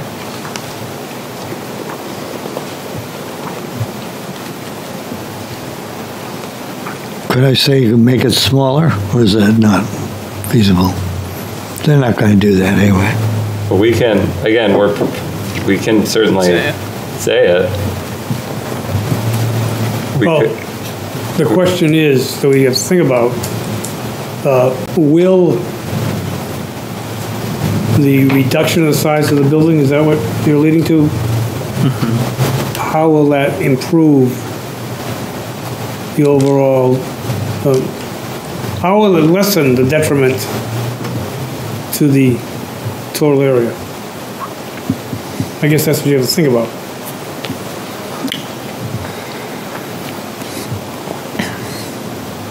I mean, how does reducing the footprint of the building, or the size of the building, or the footprint actually, how does that improve the conditions here? You have less impacts because you pull in, you don't. But what I'm trying to determine what the impacts are, Bill. I'm not saying you're wrong, but Right. Well,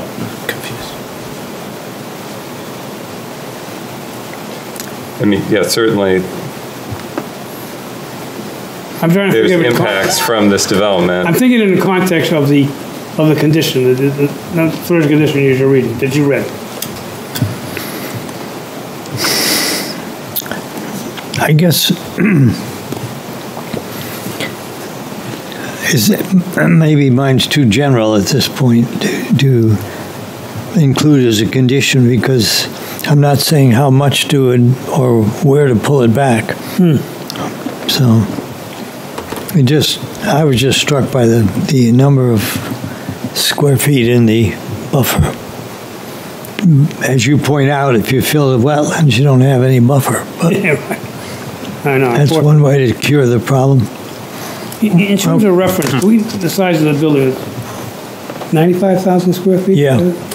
Yes. What's the size of the other two buildings that are recently put in Unitil, Unitil, I don't know. you don't remember, and gift baskets? Yeah, I don't know.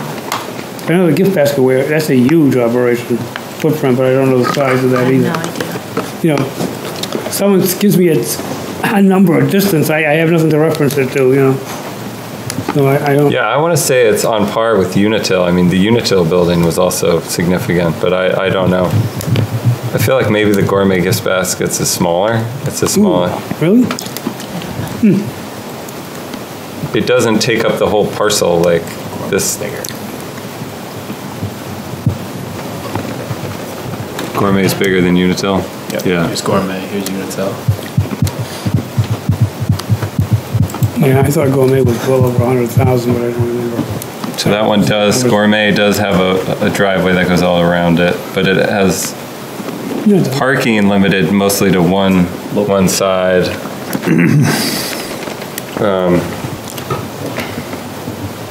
Anyways. I guess my only, in terms of minimizing detrimental impacts, I think of, stormwater treatment, stormwater management, the bioretention systems seem adequate given for this use. Could they do better? They could with gravel wetlands, and we haven't gone into why that design was specifically chosen.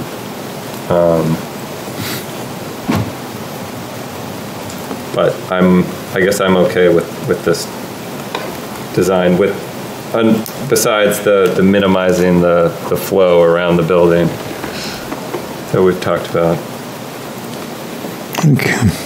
Okay. So the next one is that the proposed use will not create a hazard to individual or public health, safety, and welfare due to the loss of wetland, contamination of groundwater, or other reasons. I don't see that as being an issue here.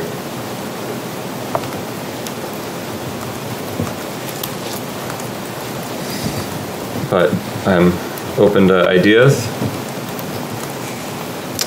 No, I'd agree. In cases where the proposed use is temporary or where construction activity disturbs areas adjacent to the immediate use, the applicant has included restoration proposals revegetating any disturbed areas within the buffer with the goal to restore the site as nearly as possible to its original grade and condition following constructions. So, the answer here is that there are minor temporary impacts associated with narrow areas along the base of the retaining walls located in the wetland areas. These areas will be returned to their original grade following construction and seeded with mix containing native species, as was mentioned. Yeah, there was very little temporary impact that I saw. Yeah, it's right. The applicant may propose an increase in wetland buffers elsewhere on the site that surround a wetland or of equal or greater size and of equal or greater functional value than the impacted wetland.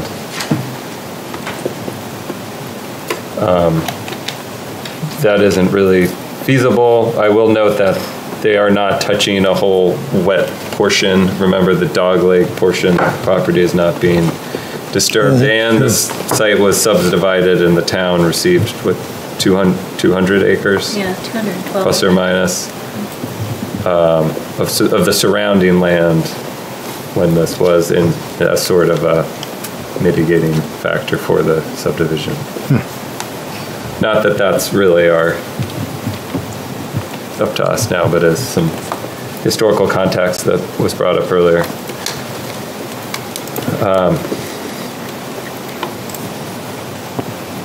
Okay, so those are the criteria. Although, as presented by Brendan, I actually think, are these the old criteria? We revised the wetland criteria list, and I'm not looking at the official list. It got revised in 2019, maybe. I think there's usually isn't there usually a question about they'll obtain all other state and applicable permits? You might be right. Number Drew. 8. I mean, Number 8. Yeah. And that obviously they are. We just reviewed the state wetland permit. There's also another And the submittal. alteration of terrain permit for the state. Yes. And there's another submittal? Well, what I ended up doing in my letter, Mr. Chairman, was dealing with the wetland-related criteria. There's another letter by Altus, I believe, that answers some of the other questions, such as whether the proposed use is permitted in the underlying zone. Oh, in the underlying district. Zone. Right. And I guess that one I could have easily answered.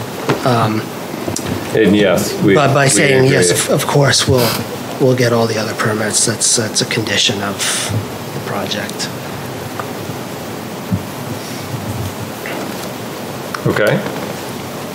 So our main point here is the design as it relates to the specifics of the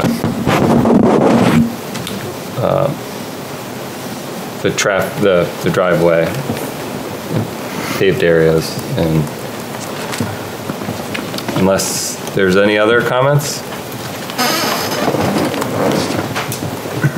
Does anyone want a motion?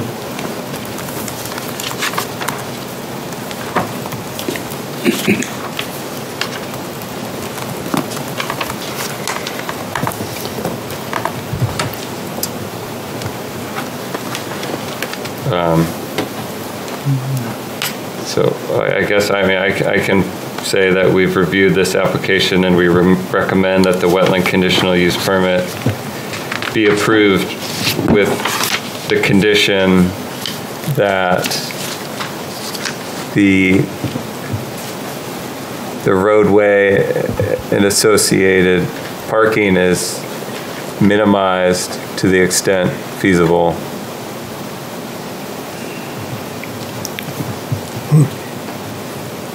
In order to reduce the extent of the buffer impacts. Well, we make it two different recommendations, might sound stronger, one being the road and one being the parking. We could recommend that they reduce the number of parking spaces by 8 or whatever, and they try and reduce the road area to minimize the impacts. Okay, so we have to reduce parking and reduce the roadway as feasible to minimize, with the goal of strategically minimize buffer impacts on the peripheral part of the development. I'll make that motion to start with. Okay. Anybody want to add something? Anyone Another want to add condition? or comment? Some of you land guys. You know. No, Don, does that work for you? Yeah, I'm listening. Do you have any comments? No, not this time. I'm good with, what we're discussing here. Overall. All right. Okay. Somebody second it? You pleased him. I'll second it. Gotcha. Get your name in the minutes. Yeah, thanks. Mr. Madison. Okay. I think we've gone through everything. We're good to vote. Yeah. Speak now or forever hold your peace. All those in favor say aye. Aye. Aye. All right. All those opposed? Was there any abstentions? No, so the motion will pass 7-0.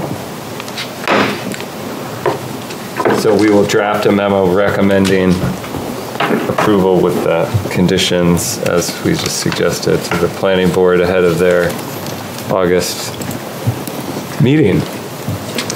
Thank you very much for your time. I'm glad we didn't get caught in that storm. You blew it out.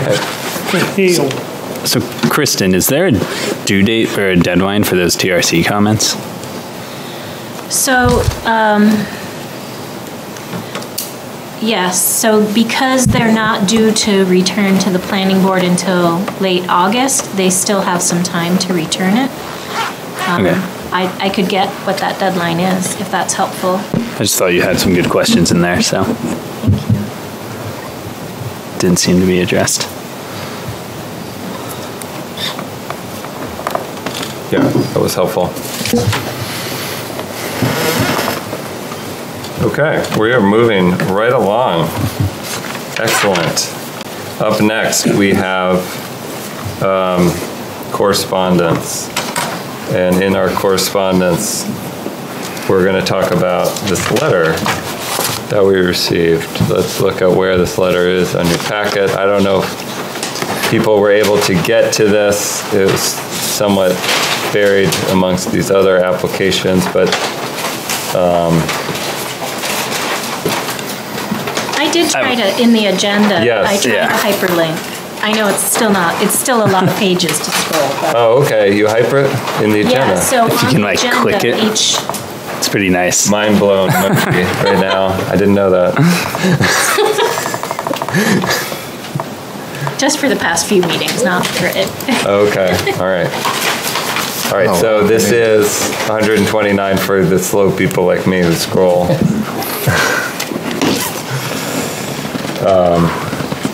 Kristen, do you want to kick this one off? I took a deep dive in this one today. So at the last meeting, there were, thanks guys, there were 4 voting members and 1 abstention. And the votes played out where the commission discussed and voted to recommend approval of the wetland conditional use permit, and then discussed and voted to recommend denial of the shoreline permit. And the reason for denial was criteria A, I believe, which is concerns over water quality impacts.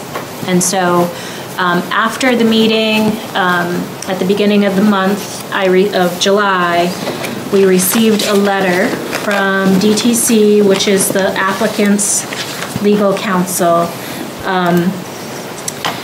basically requesting that the Conservation Commission consider a rehearing. And so what typically a rehearing is reserved to land use boards, so zoning board, planning board. It's not typically something that the Conservation Commission technically does not meet the definition of a land use board, but you do certainly have the ability to reconsider your decision within 30 days of making it. And so, your packet contains a memo from Dave Sharples that he sent to Justin, which is their legal counsel, basically saying he's reviewed this letter and advised Kristen that the Conservation Commission should consider this request at the next meeting, basically under correspondence.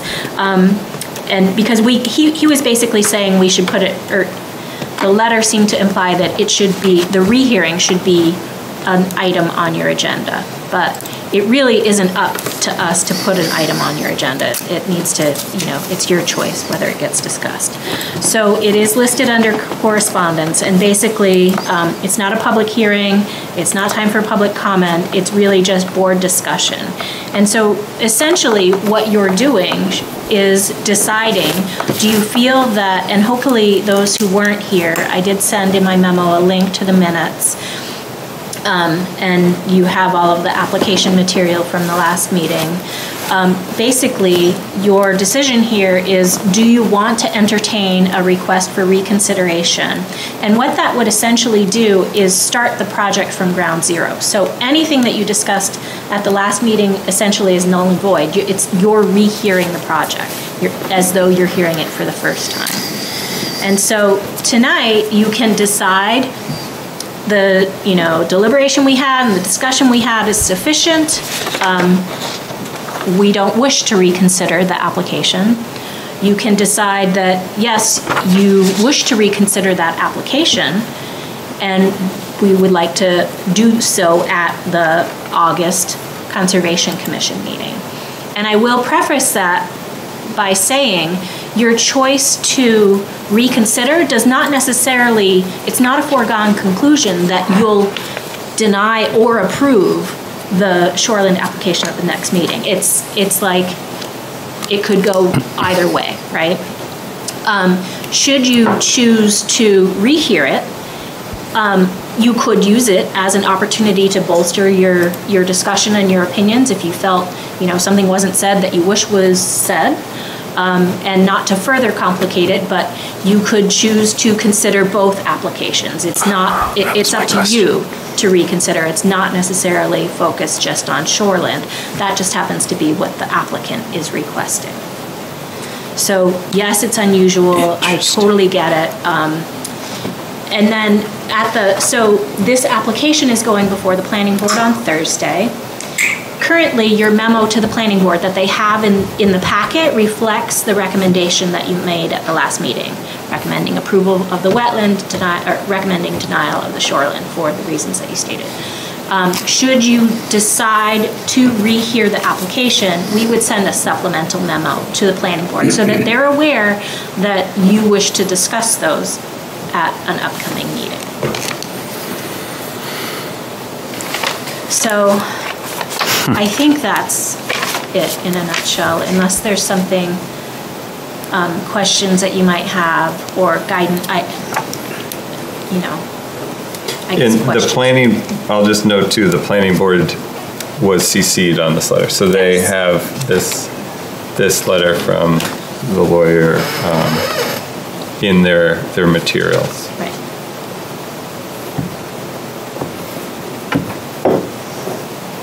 Awesome.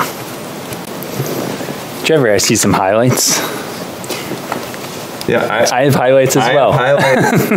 Yes, I have comments and thoughts. I don't want to dominate this discussion. I'm sort of my comments were the focal point of it, and I'm happy to try to explain some of them. And I strongly disagree with the content of this letter, and think it's not the full truth. There are some comments made in here that are exaggerations and take out of context the tone of our discussion and the whole entire thing. So, but I would like to hear from others. Mr. Chair, I wasn't at that meeting, nor did I take a vote, so I feel very uncomfortable getting into this discussion. So I'm going to ask to recuse myself from the discussion of this potential action.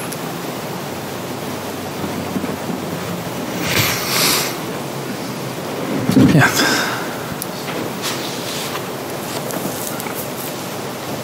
Oh, that's comfy chairs.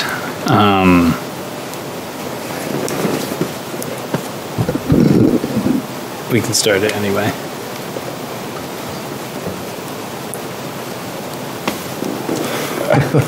All right, I'll dive in, if you don't mind. Yeah, go for it. So I wasn't at this meeting. I didn't have a vote. I would probably consider myself lucky that I haven't been at any of the meetings pertaining to this project. This will actually be the first, because I started after the 2017 meeting that you all had. So I actually had to go back and watch the video of that meeting, going back through this letter here. And with all due respect, I feel that Mr. Passé may be misinterpreting or misconstruing the role and authority of this board through this letter. In this case, as was mentioned, the land use boards being in this primarily planning and zoning, actually have the authority to make decisions, and we are giving our recommendations to that planning board. So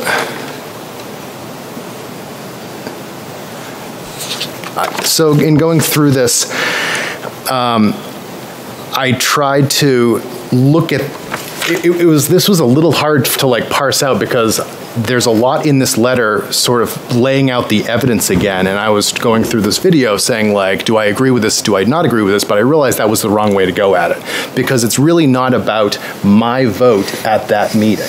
It's whether or not, again, coming back to this point on our agenda, whether or not I feel that the process that was held during that meeting was incorrect and there should be redone. It really has nothing to do with my feelings on whether the vote was correct or not, or how I would have voted, because that was not part of what was going on there. And therefore, all of this I would say 99% of this information that was presented here is probably great to forward on to the planning board for their consideration, because ultimately we had sent our memo of saying that there were concerns that the location of the proposed development and the extent of the shoreline buffer impacts will detrimentally affect the surface water quality at Watson Brook. And they can weigh that against what is being brought to them through the evidence of the application and Mr. Passé's letters. A couple pieces that I did want to point out. First of all, I found it a little bit, I found it a little enjoyable that right in the beginning, it's assumed that they understand the accurate reflection of the legislative body's intent when it adopted the Shoreland Protection District Ordinance, but then goes on in the footnote to show that the term mean high water applies to saltwater resources, which begs the question whether a shoreline permit is even required for the impacts within 150 feet of Watson Brook. Going to say that, like, yeah, the intent was probably not that, but, you know, we'll put that aside. Well, yeah, he goes on and says that this area is of the lowest value, and that, I mean, that's one of the flaws. I mean, I think you bring that up, that he's minimizing the value of this shoreland area, and that's not in our regulations. There's no hierarchy of shoreland protection zones exactly and impacts. That's explicitly not spelled out in, if you want to take that the shoreland, you know, just as written, that hierarchy is not explicitly spelled out. It doesn't say you should be valuing it in this order. There's nothing along those lines. So whereas, you know, Brendan during that meeting calls that a catch-all, and again, sort of calls it the specific nature of the lower end value of the shoreland area, you can look at it as another way in saying, like, actually, it gives us a very specific way of encompassing this under our jurisdiction. Now, these perennial wetlands are actually under the jurisdiction of what we can look at, and we don't have to value them any higher or lower than anything else that's being called out in a specific named river or stream. So again, just something I wanted to pull out there. There was virtually, and I quote from the letter, there was virtually no relevant participation by other members of the commission. Subjective, but okay. In the deliberation and this analysis alone, which was singularly focused on the criteria listed in Article 9.3.4 G2A pertaining to impact to surface water quality, the chairman's motion carried by a vote of 4-0. That was the last sentence of the factual content. And I just want to point out here that there is nothing inherently wrong with that. There's no requirement for discussion, a robust internal discussion on the commission? Correct. Yeah, there's no reason that all of us have to participate in some kind of discussion. There's no, as far as I know anyway, there's nothing that says like all of us have to be talking. I feel like it's completely within our purview and our power to sit here, hear an applicant, and put a motion to forward and vote on it without any discussion. There is nothing written in that we actually have to discuss any of that. He even goes on to say that land use board members in New Hampshire are permitted to consider their own knowledge and may base their conclusions upon their own experience and observation. So, A, that decision could have been based on our own knowledge, experience, and observations. And furthermore, it's repeated that the board was ignoring uncontradicted expert testimony. And I think that begs the question of contradicted by whom?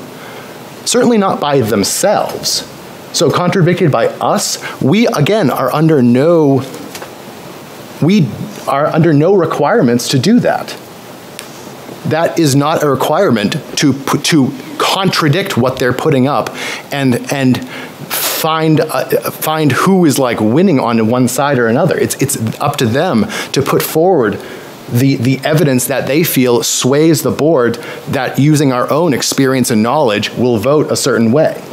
Again, I feel that this letter really misses the point of what we are doing up here as a board, and because of that just comes off as a little sore that the decision came down on one of the permits in a way that didn't favor them. Again, down in footnote number 15, the two cases that were listed, again, planning boards and ZBA members, none of these are Conservation Commission members, again, missing the purview of this board. And that might have been it. My rant might be over. But you were just going. No, you were ramping up. I was just ramping up. I thought there was something else, but I think you hit the high points, and we don't need to get too pulled into the weeds here. Yeah, ultimately, without trying to go into too tit for tat. And again, I think while this definitely brings up very good points in how I would view an application, when it comes down to the actual process of this, and I would be willing to say that Mr. Passay is someone that respects the process. I feel that this was done in a process that is, sorry, I lost my thought. I saw nothing wrong with how this process was carried out, knowing that ultimately our concerns or our opinions or our recommendations are going to be passed on to a deciding body, and we are ultimately that counter or support of the evidence going to that deciding body in the end.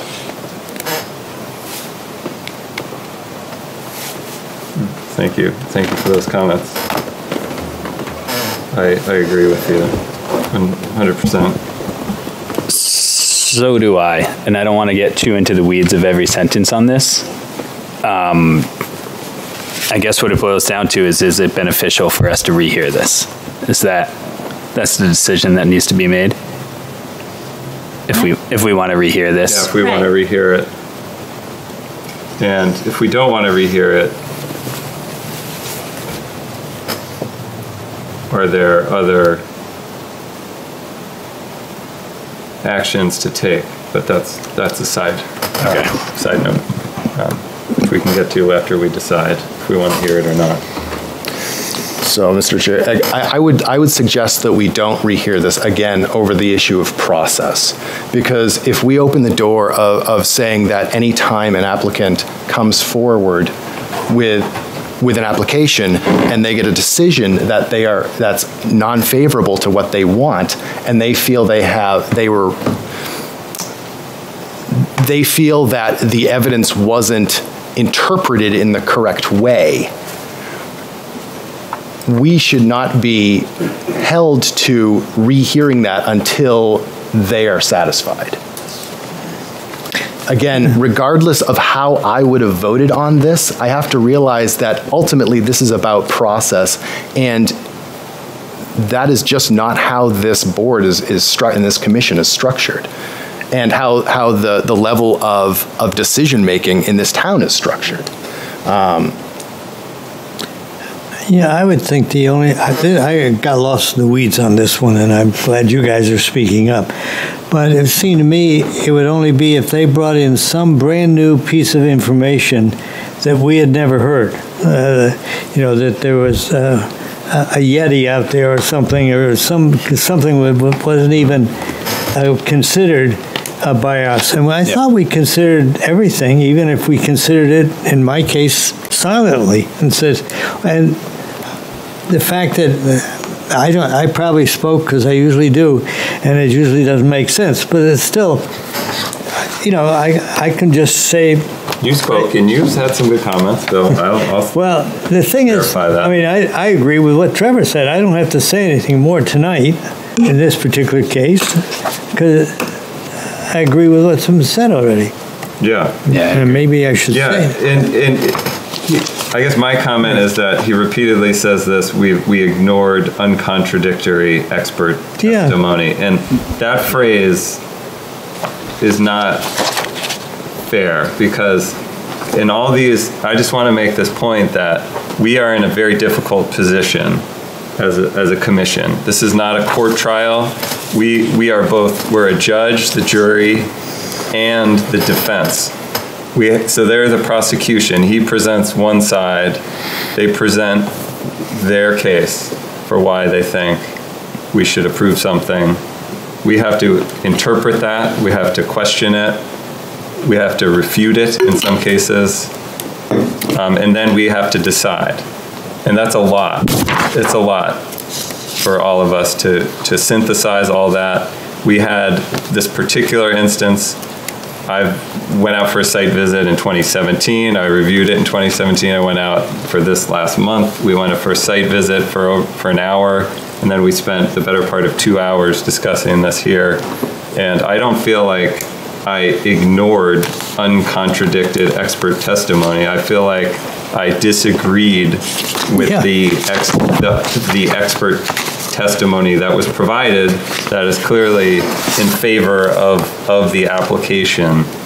And so could I have contradicted what was said by the applicant in a clearer and more concise way? Possibly. I don't claim I was the most articulate at the end of that meeting when this was being discussed. But that said, I did not ignore what they said. I disagreed with what they said and decided to have a different conclusion than their experts that they provided. And the only way that I see us having an expert testimony presented to us that could contradict what is provided is if we hire third-party wetland scientists, consultants to review these projects and present an alternate case before us. We don't have that luxury. We're not going to do that. We can, in certain instances, ask for third-party wetlands reviews. That's come up. It's sort of a hard thing to do. It's happened. Private interest groups have hired. I know private groups that are opposing projects have hired experts, and those people have come to present for us for larger projects. That wasn't the case here. So this phrase that is repeated throughout this document, that we erred by ignoring uncontradicted expert testimony, I feel is a misrepresentation of the process. sort of, to me, sort of said, well, wait a minute, we're coming you with the experts. You guys, some women, if we had any tonight, but we don't. You people are the ones we're educating about this, but some of us have been sitting on these boards for 30 years and have learned one or two things, and others are in that business and have a background in wetlands science and that sort of thing. So I don't think we're uneducated, that we don't know when somebody's talking to us. I agree with I guess I'm just saying what you're saying, Drew, which is that we disagreed. And I think with a good background. I mean, this particular case, there's almost 26,000 square feet of shoreline impacts within that buffer. I mean, we don't need to get into the weeds, but they're basically, the proposal was for you weren't there, it's the same exact building that they've built 3 of already in the shoreline, and that there's a significant portion of that building, the parking, and the stormwater management that falls within the 150 and 100, within the 100, it's between 50, the stormwater management structure is between 50 and 100 feet of the shoreline zone. So to say that there's going to be, I just feel like, and I'm getting into the weeds of this, but I feel that even discussing discussing the project is really not the point here. It's discussing the process. Yeah. And the process doesn't call for that. I mean, ultimately, if we were to wait around here for, shoreland CUPs to come before us, where it says something like, are you minimizing? No. And we're like, well, that was easy. And there's no point in us being here, because that's not how these are filled out. That's not how these are done. They know it, we know it. And because of that, I don't see the need to rehear this, even with, I think, perfectly valid concerns about how that group was hearing that information and was digesting it, and there was a disagreement in, the conditions of that permit based on details of the project itself. That is now beyond us.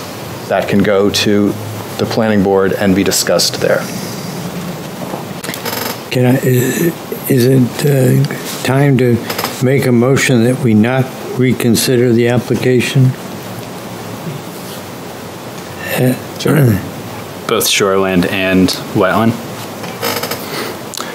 I think it would, if we opened it up, we would open it up.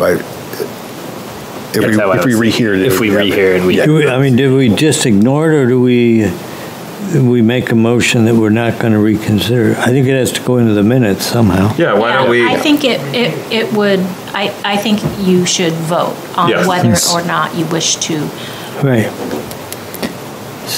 reconsider the application. So could I say one more thing? I'll make a motion that we deny the request for reconsideration. That's better wording. I'd like to just say one more thing, and again, this doesn't really go to the process just so much as my observations of watching that meeting. Something that really jumped out at me was, to the board's credit and the commission's credit, the fact that the alternative, again, that whole situation was very convoluted. The alternative that was either previously permitted or the overlay of the larger building D over where the smaller building was, those alternatives were used frequently by the applicants to benefit the story they were telling, to prove a point, but was generally frowned upon when the commission would try to consider it based on the alternatives. Yes, we were not. Yeah, the point that was made is the shoreland doesn't take into account alternative designs, but Yeah, there's not a minimization. Right, there's not there's a different standard. But in any case, I second Bill's motion. Okay. Okay.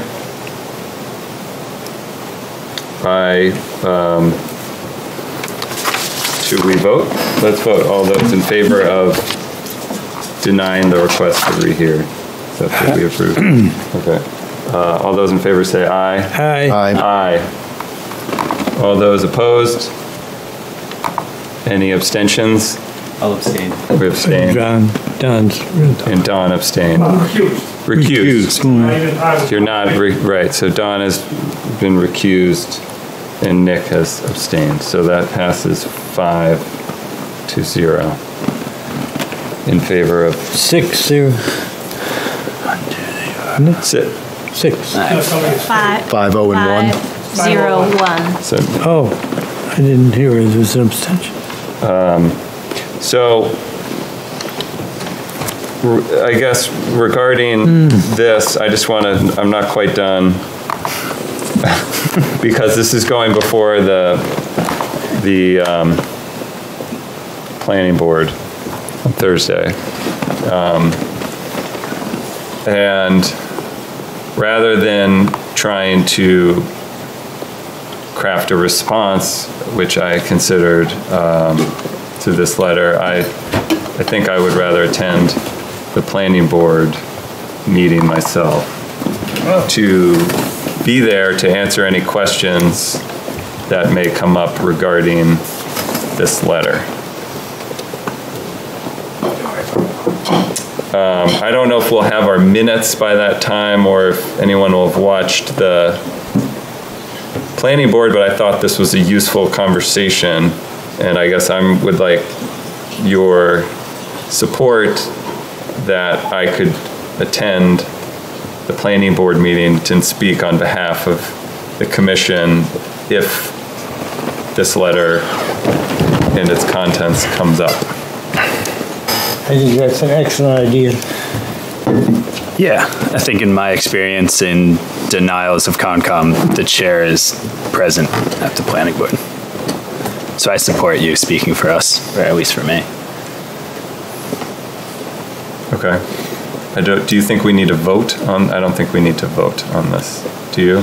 I think they should vote to authorize you to represent the views that you've discussed here and at the last meeting. I guess I would make a motion that you authorize me to, as Kristen just stated, to. What a czar we have. I second it. Okay. I'll abstain. Okay. All those in favor, say aye. Aye. Aye. All those opposed?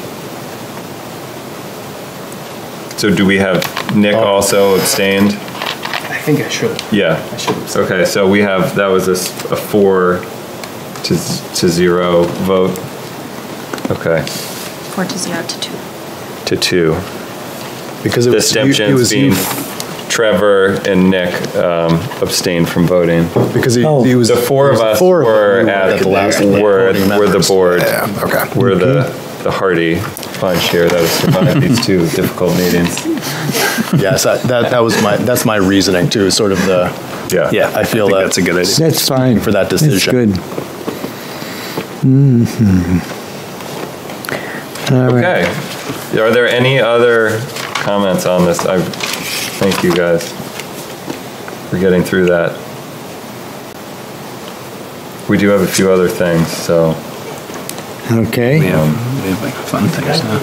Is he done? We're done. Is he done? Is he done? Excuse myself what they've done. Okay, property management. There's a couple more items under correspondence. Couple more items under correspondence. I didn't include them in your packet because I received some of them after your packet was sent out, but we just recently received the alteration of, or notice and a copy of the alteration of terrain permit and wetland permit for the Rose Farm. So that project has made it through those hurdles. We also received the AOT permit for the High Street PEA facilities, the faculty housing that you heard recently, and Shoreland received a letter or a copy of a letter, DES, requesting additional information, basically just about impacts related to the property boundaries, not a lengthy request. So just wanted to, and then there were two other letters from DES, both notice of potential wetland violation. One was for Hobart Street. So this is basically them saying we don't see a wetland permit, there's activity on site, we'll go and investigate. So one was for Hobart Street and one was for, I think it's Cornwall Ave or Cornwall Way, which is within the River Run development, which was formerly Exeter River Landing. So just a heads up on those, no action needed.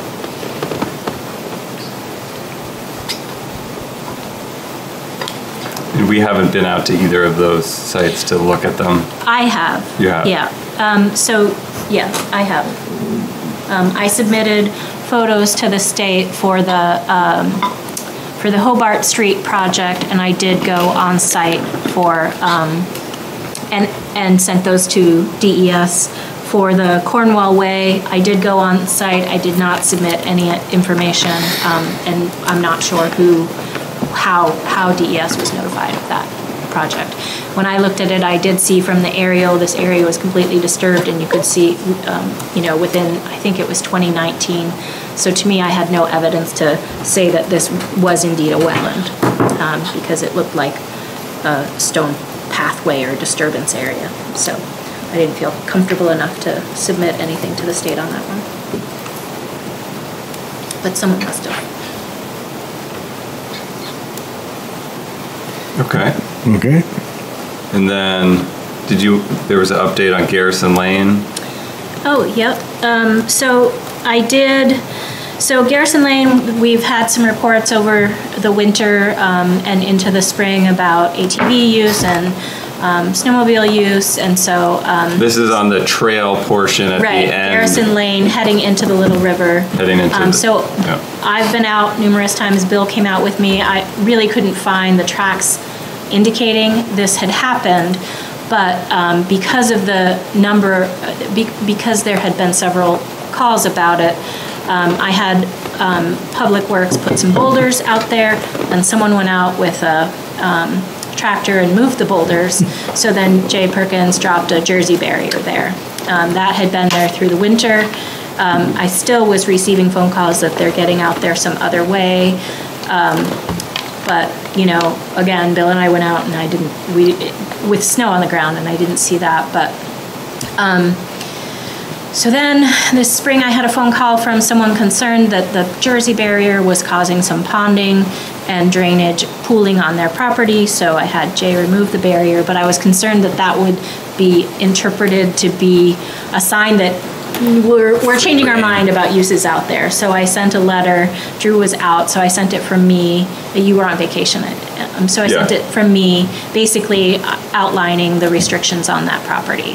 I heard from several people there, thanking me for the letter. I also heard from a abutter who said, we do drive out there and we have permission to do so from our friend, but it's all on private land.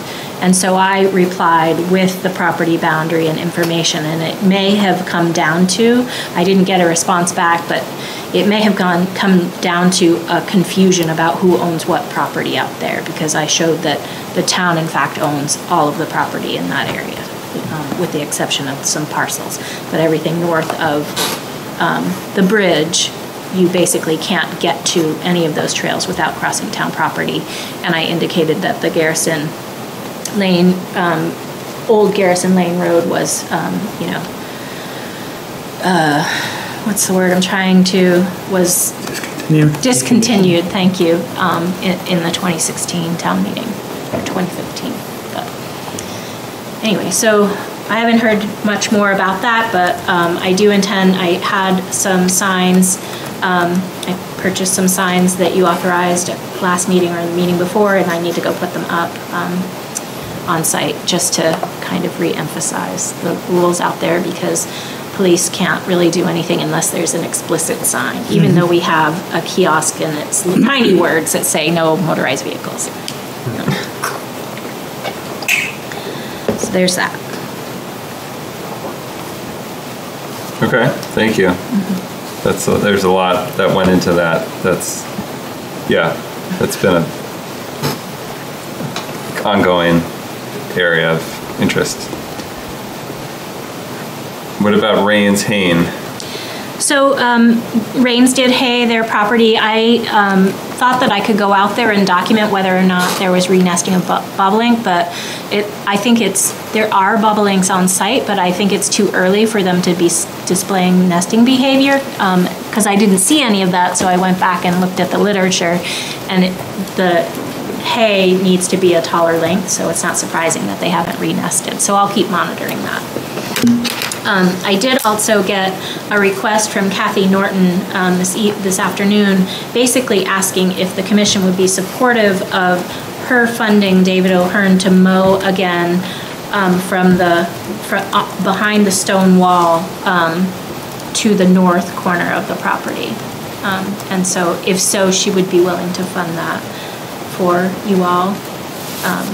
Basically, what that does is make that path to the trail open. Yeah. I'm okay with that. I don't support that. Oh. Yep. Move the commission approve the request from Kathy Norton to have David O'Hearn mow the inside the range property from the stone wall to the north corner. To the north corner. I'll second. Is that really just going to the trailhead? Yeah. Yeah. Somebody'd already done. It did some before the haying. Okay. All those in favor? Aye. Aye. All those opposed? None. Motion passes 7-0. Okay, those are good. Any other property management? Any other trails issues? Do you have anything under trails? One item under trails. I received notice from Unitil. If you remember, they came to you for a conditional use permit to replace some poles within that Watson Road power line corridor. Right. And the portion that there were 2 poles that come in from Captain's Way that could impact the trail network out there. And so there was discussion of a reroute for that section and a request that they notify us when they're starting. They did that this morning, or I read it this morning, and they anticipate for the whole project they're going to mobilize on July 25th, so coming up pretty quickly. I did reach out to Dave Short and sent him what my understanding of the discussion here was for the closure, and said I'd like to go out there and confirm that it makes sense on the ground. And he had said, maybe sometime early next week in the afternoon. So I'm willing to extend that invitation to anyone who wants to come. I think we're just going to go and figure out where we should place signs. So if anyone's interested. That's great, and we could post about it on Facebook, and I'm sure that Dave will work with Toby and get it up on Fort Rock, right? Or we talked about all that, so sounds good. I don't think I can do next week in the afternoon, but I don't know if anyone wants to. I'll go with you. Okay. Are you guys riding? All right. I'll let you know. I'm not ready. Dave might be. I could meet you there. What day of the week is that? I don't know. I offered, I think Tuesday, Wednesday. I don't know. I can send that. Do you want me to send it to you as well? Yeah. Okay. If you would. Will there be signage at the trailheads too? We didn't. We could mention that. Yeah. It might be a good idea. Okay. Like, caution, you'll need to reroute at this. Yeah. Yeah, so people don't, that's a good idea. Don't get out there not realizing that they'll have a whole section. I was disappointed to see that the signs for the trails at Morset have been taken down. The wooden signs they had, the fellow making at Riverwoods. Really? Yeah, they disappeared. Like the Orchard Trail? Yeah, sign? and yeah. Bummer.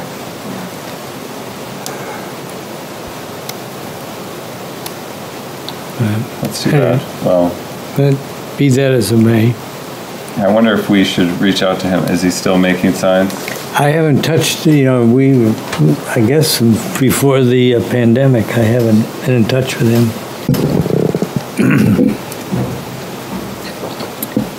One thing I would maybe add is that the trail race, they did a great job of cleaning up after themselves. Oh. They did kind of an interesting way of marking the trails in that they took clothespins and like pink ribbons, and they just clipped the clothespins along the way, so it made it really easy to get everything out of the way after the race.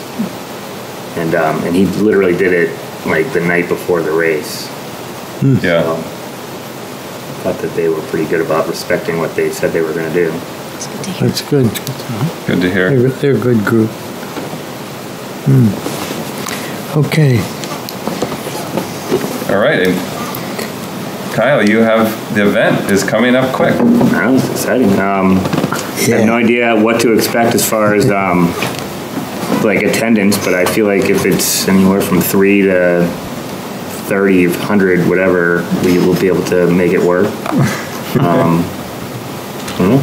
And so you want to, just for all those people watching right now at home, you can, you want to do a sales pitch? Yeah, we're going to meet at the traffic circle right by 3CI, and then we are going to go on. It's going to be approximately a 3/4 mile walk through the Henderson-Swayze forest.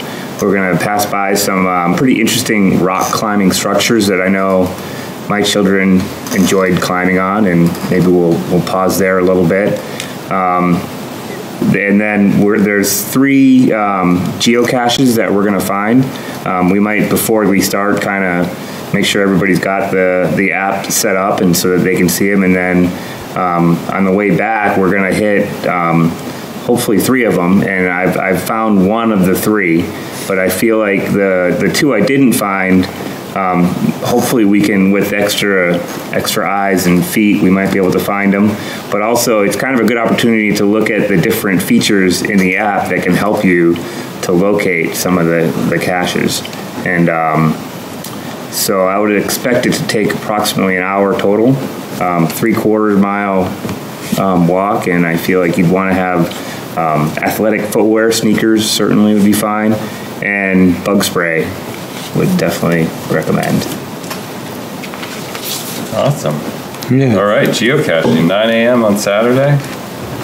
That's cool. And we did, although it's hard to ever correlate any of this to who might attend, but there were 28 people who clicked interested on the event on Facebook. So awesome. 23, somewhere in that ballpark. Okay, and then there's an event. Is it this weekend also at Rains? The 23rd, July 23rd. Okay, so two weekends. And that's Raptors of New England. Ben Anderson had wondered if the Conservation Commission would be willing to consider an event out there, and sent a co-host request through the Facebook page. It's from 10:30 to 11:30. Again, using On the Wing as their expert that comes in, and they bring in live birds for members of the public to view. And there is a ticket fee, and in the past he's donated a portion of the proceeds to the Conservation Commission. And so we do need to approve this as an event. And so he talked about parking along the Stonewall head-in, as we had done for prior events. There was one other question I asked him, and I'm spacing it at the moment. So we're gonna do on-site parking for this. Yeah. Rather than rather than crossing the street. And does anyone want to be there? I don't know, is anyone interested in this event? We certainly could have a commissioner there, probably without paying an entry fee. We have connections. I'd love to be there, but I'll be away. I'm possible, but can't commit right now. Boss, you said it was July 23rd, 10:30 to 11:30? Yep. I'm certainly possible. It sounds like something. It's a kid-friendly event. I bet my kid would love raptors. So. Depending on what kind of raptors, though. They're not velociraptors. Yeah, I know. I got to tell him they're not dinosaurs. He'll be disappointed. Okay, well, I'll drag him along anyway. Why don't we send something out to the whole commission, and as that gets closer, and we'll sort that out. So let's just say, do we have any other concerns about this event? I think the parking was my main issue, and I'm glad we got an update on that. And they filled out the paperwork, or okay.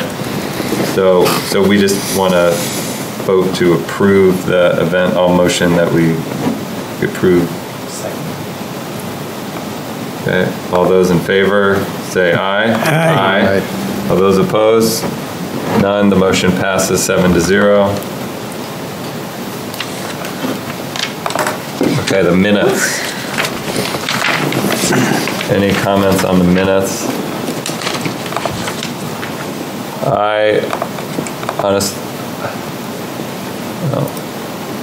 Have you reviewed them, Kristen?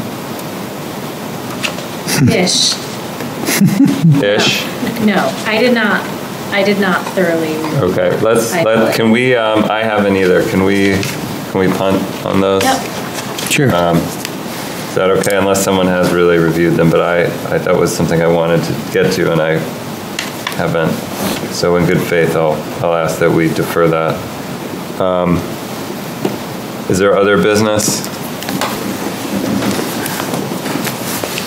Okay. Our next meeting is scheduled for August 9th. I can't make that date. I was hoping that someone else could help lead. Trevor, Vice Chair. Assuming that if we do have questions about if other people are on vacation or if there's other conflicts, maybe we could delay the meeting. I don't know if we have any submittals at this point. Probably don't. But maybe we should send a poll out on that one, just given that our numbers have been a little light and it's a prime summer vacation mode. Might be worth getting ahead of. And does anyone know of any conflicts with that? I will be away that week. You will be away? Yep. I don't think I'll be around either. Okay. I'm pretty sure. Well, we can, if we have to cancel a meeting, we can cancel a meeting, I think. Yeah, it's helpful to know that in advance. Yeah, so you don't promise anything. Yeah. So that should an application come in. We could reschedule it if Right. you have That's to. kind of more preferable, just to not delay a project. Maybe we could send out a doodle, is that what they're called? A doodle poll? To say, what weekend, the week after, maybe? I'd say it's pretty soon, it would be 3 weeks away. That would actually still be then 4 weeks to the next meeting because of how the Tuesdays land. So maybe we could, although 16th isn't also good for me. August is busy. I was going to say I'm away that week too, so it's. Why don't we do? Okay, we'll figure it out on Doodle. Dates, and as long as we get a quorum or something, or whatever we I'll be available to chair either. Okay, all right, thank you. All right, I will, any other comments? All motion we adjourn? So moved. All those in favor? Aye. Aye. All right, we are adjourned. Thank you all for the record. That one. Fully supported everything you said on the process. The rain stopped. I'm glad it came. Well, we're finally. still.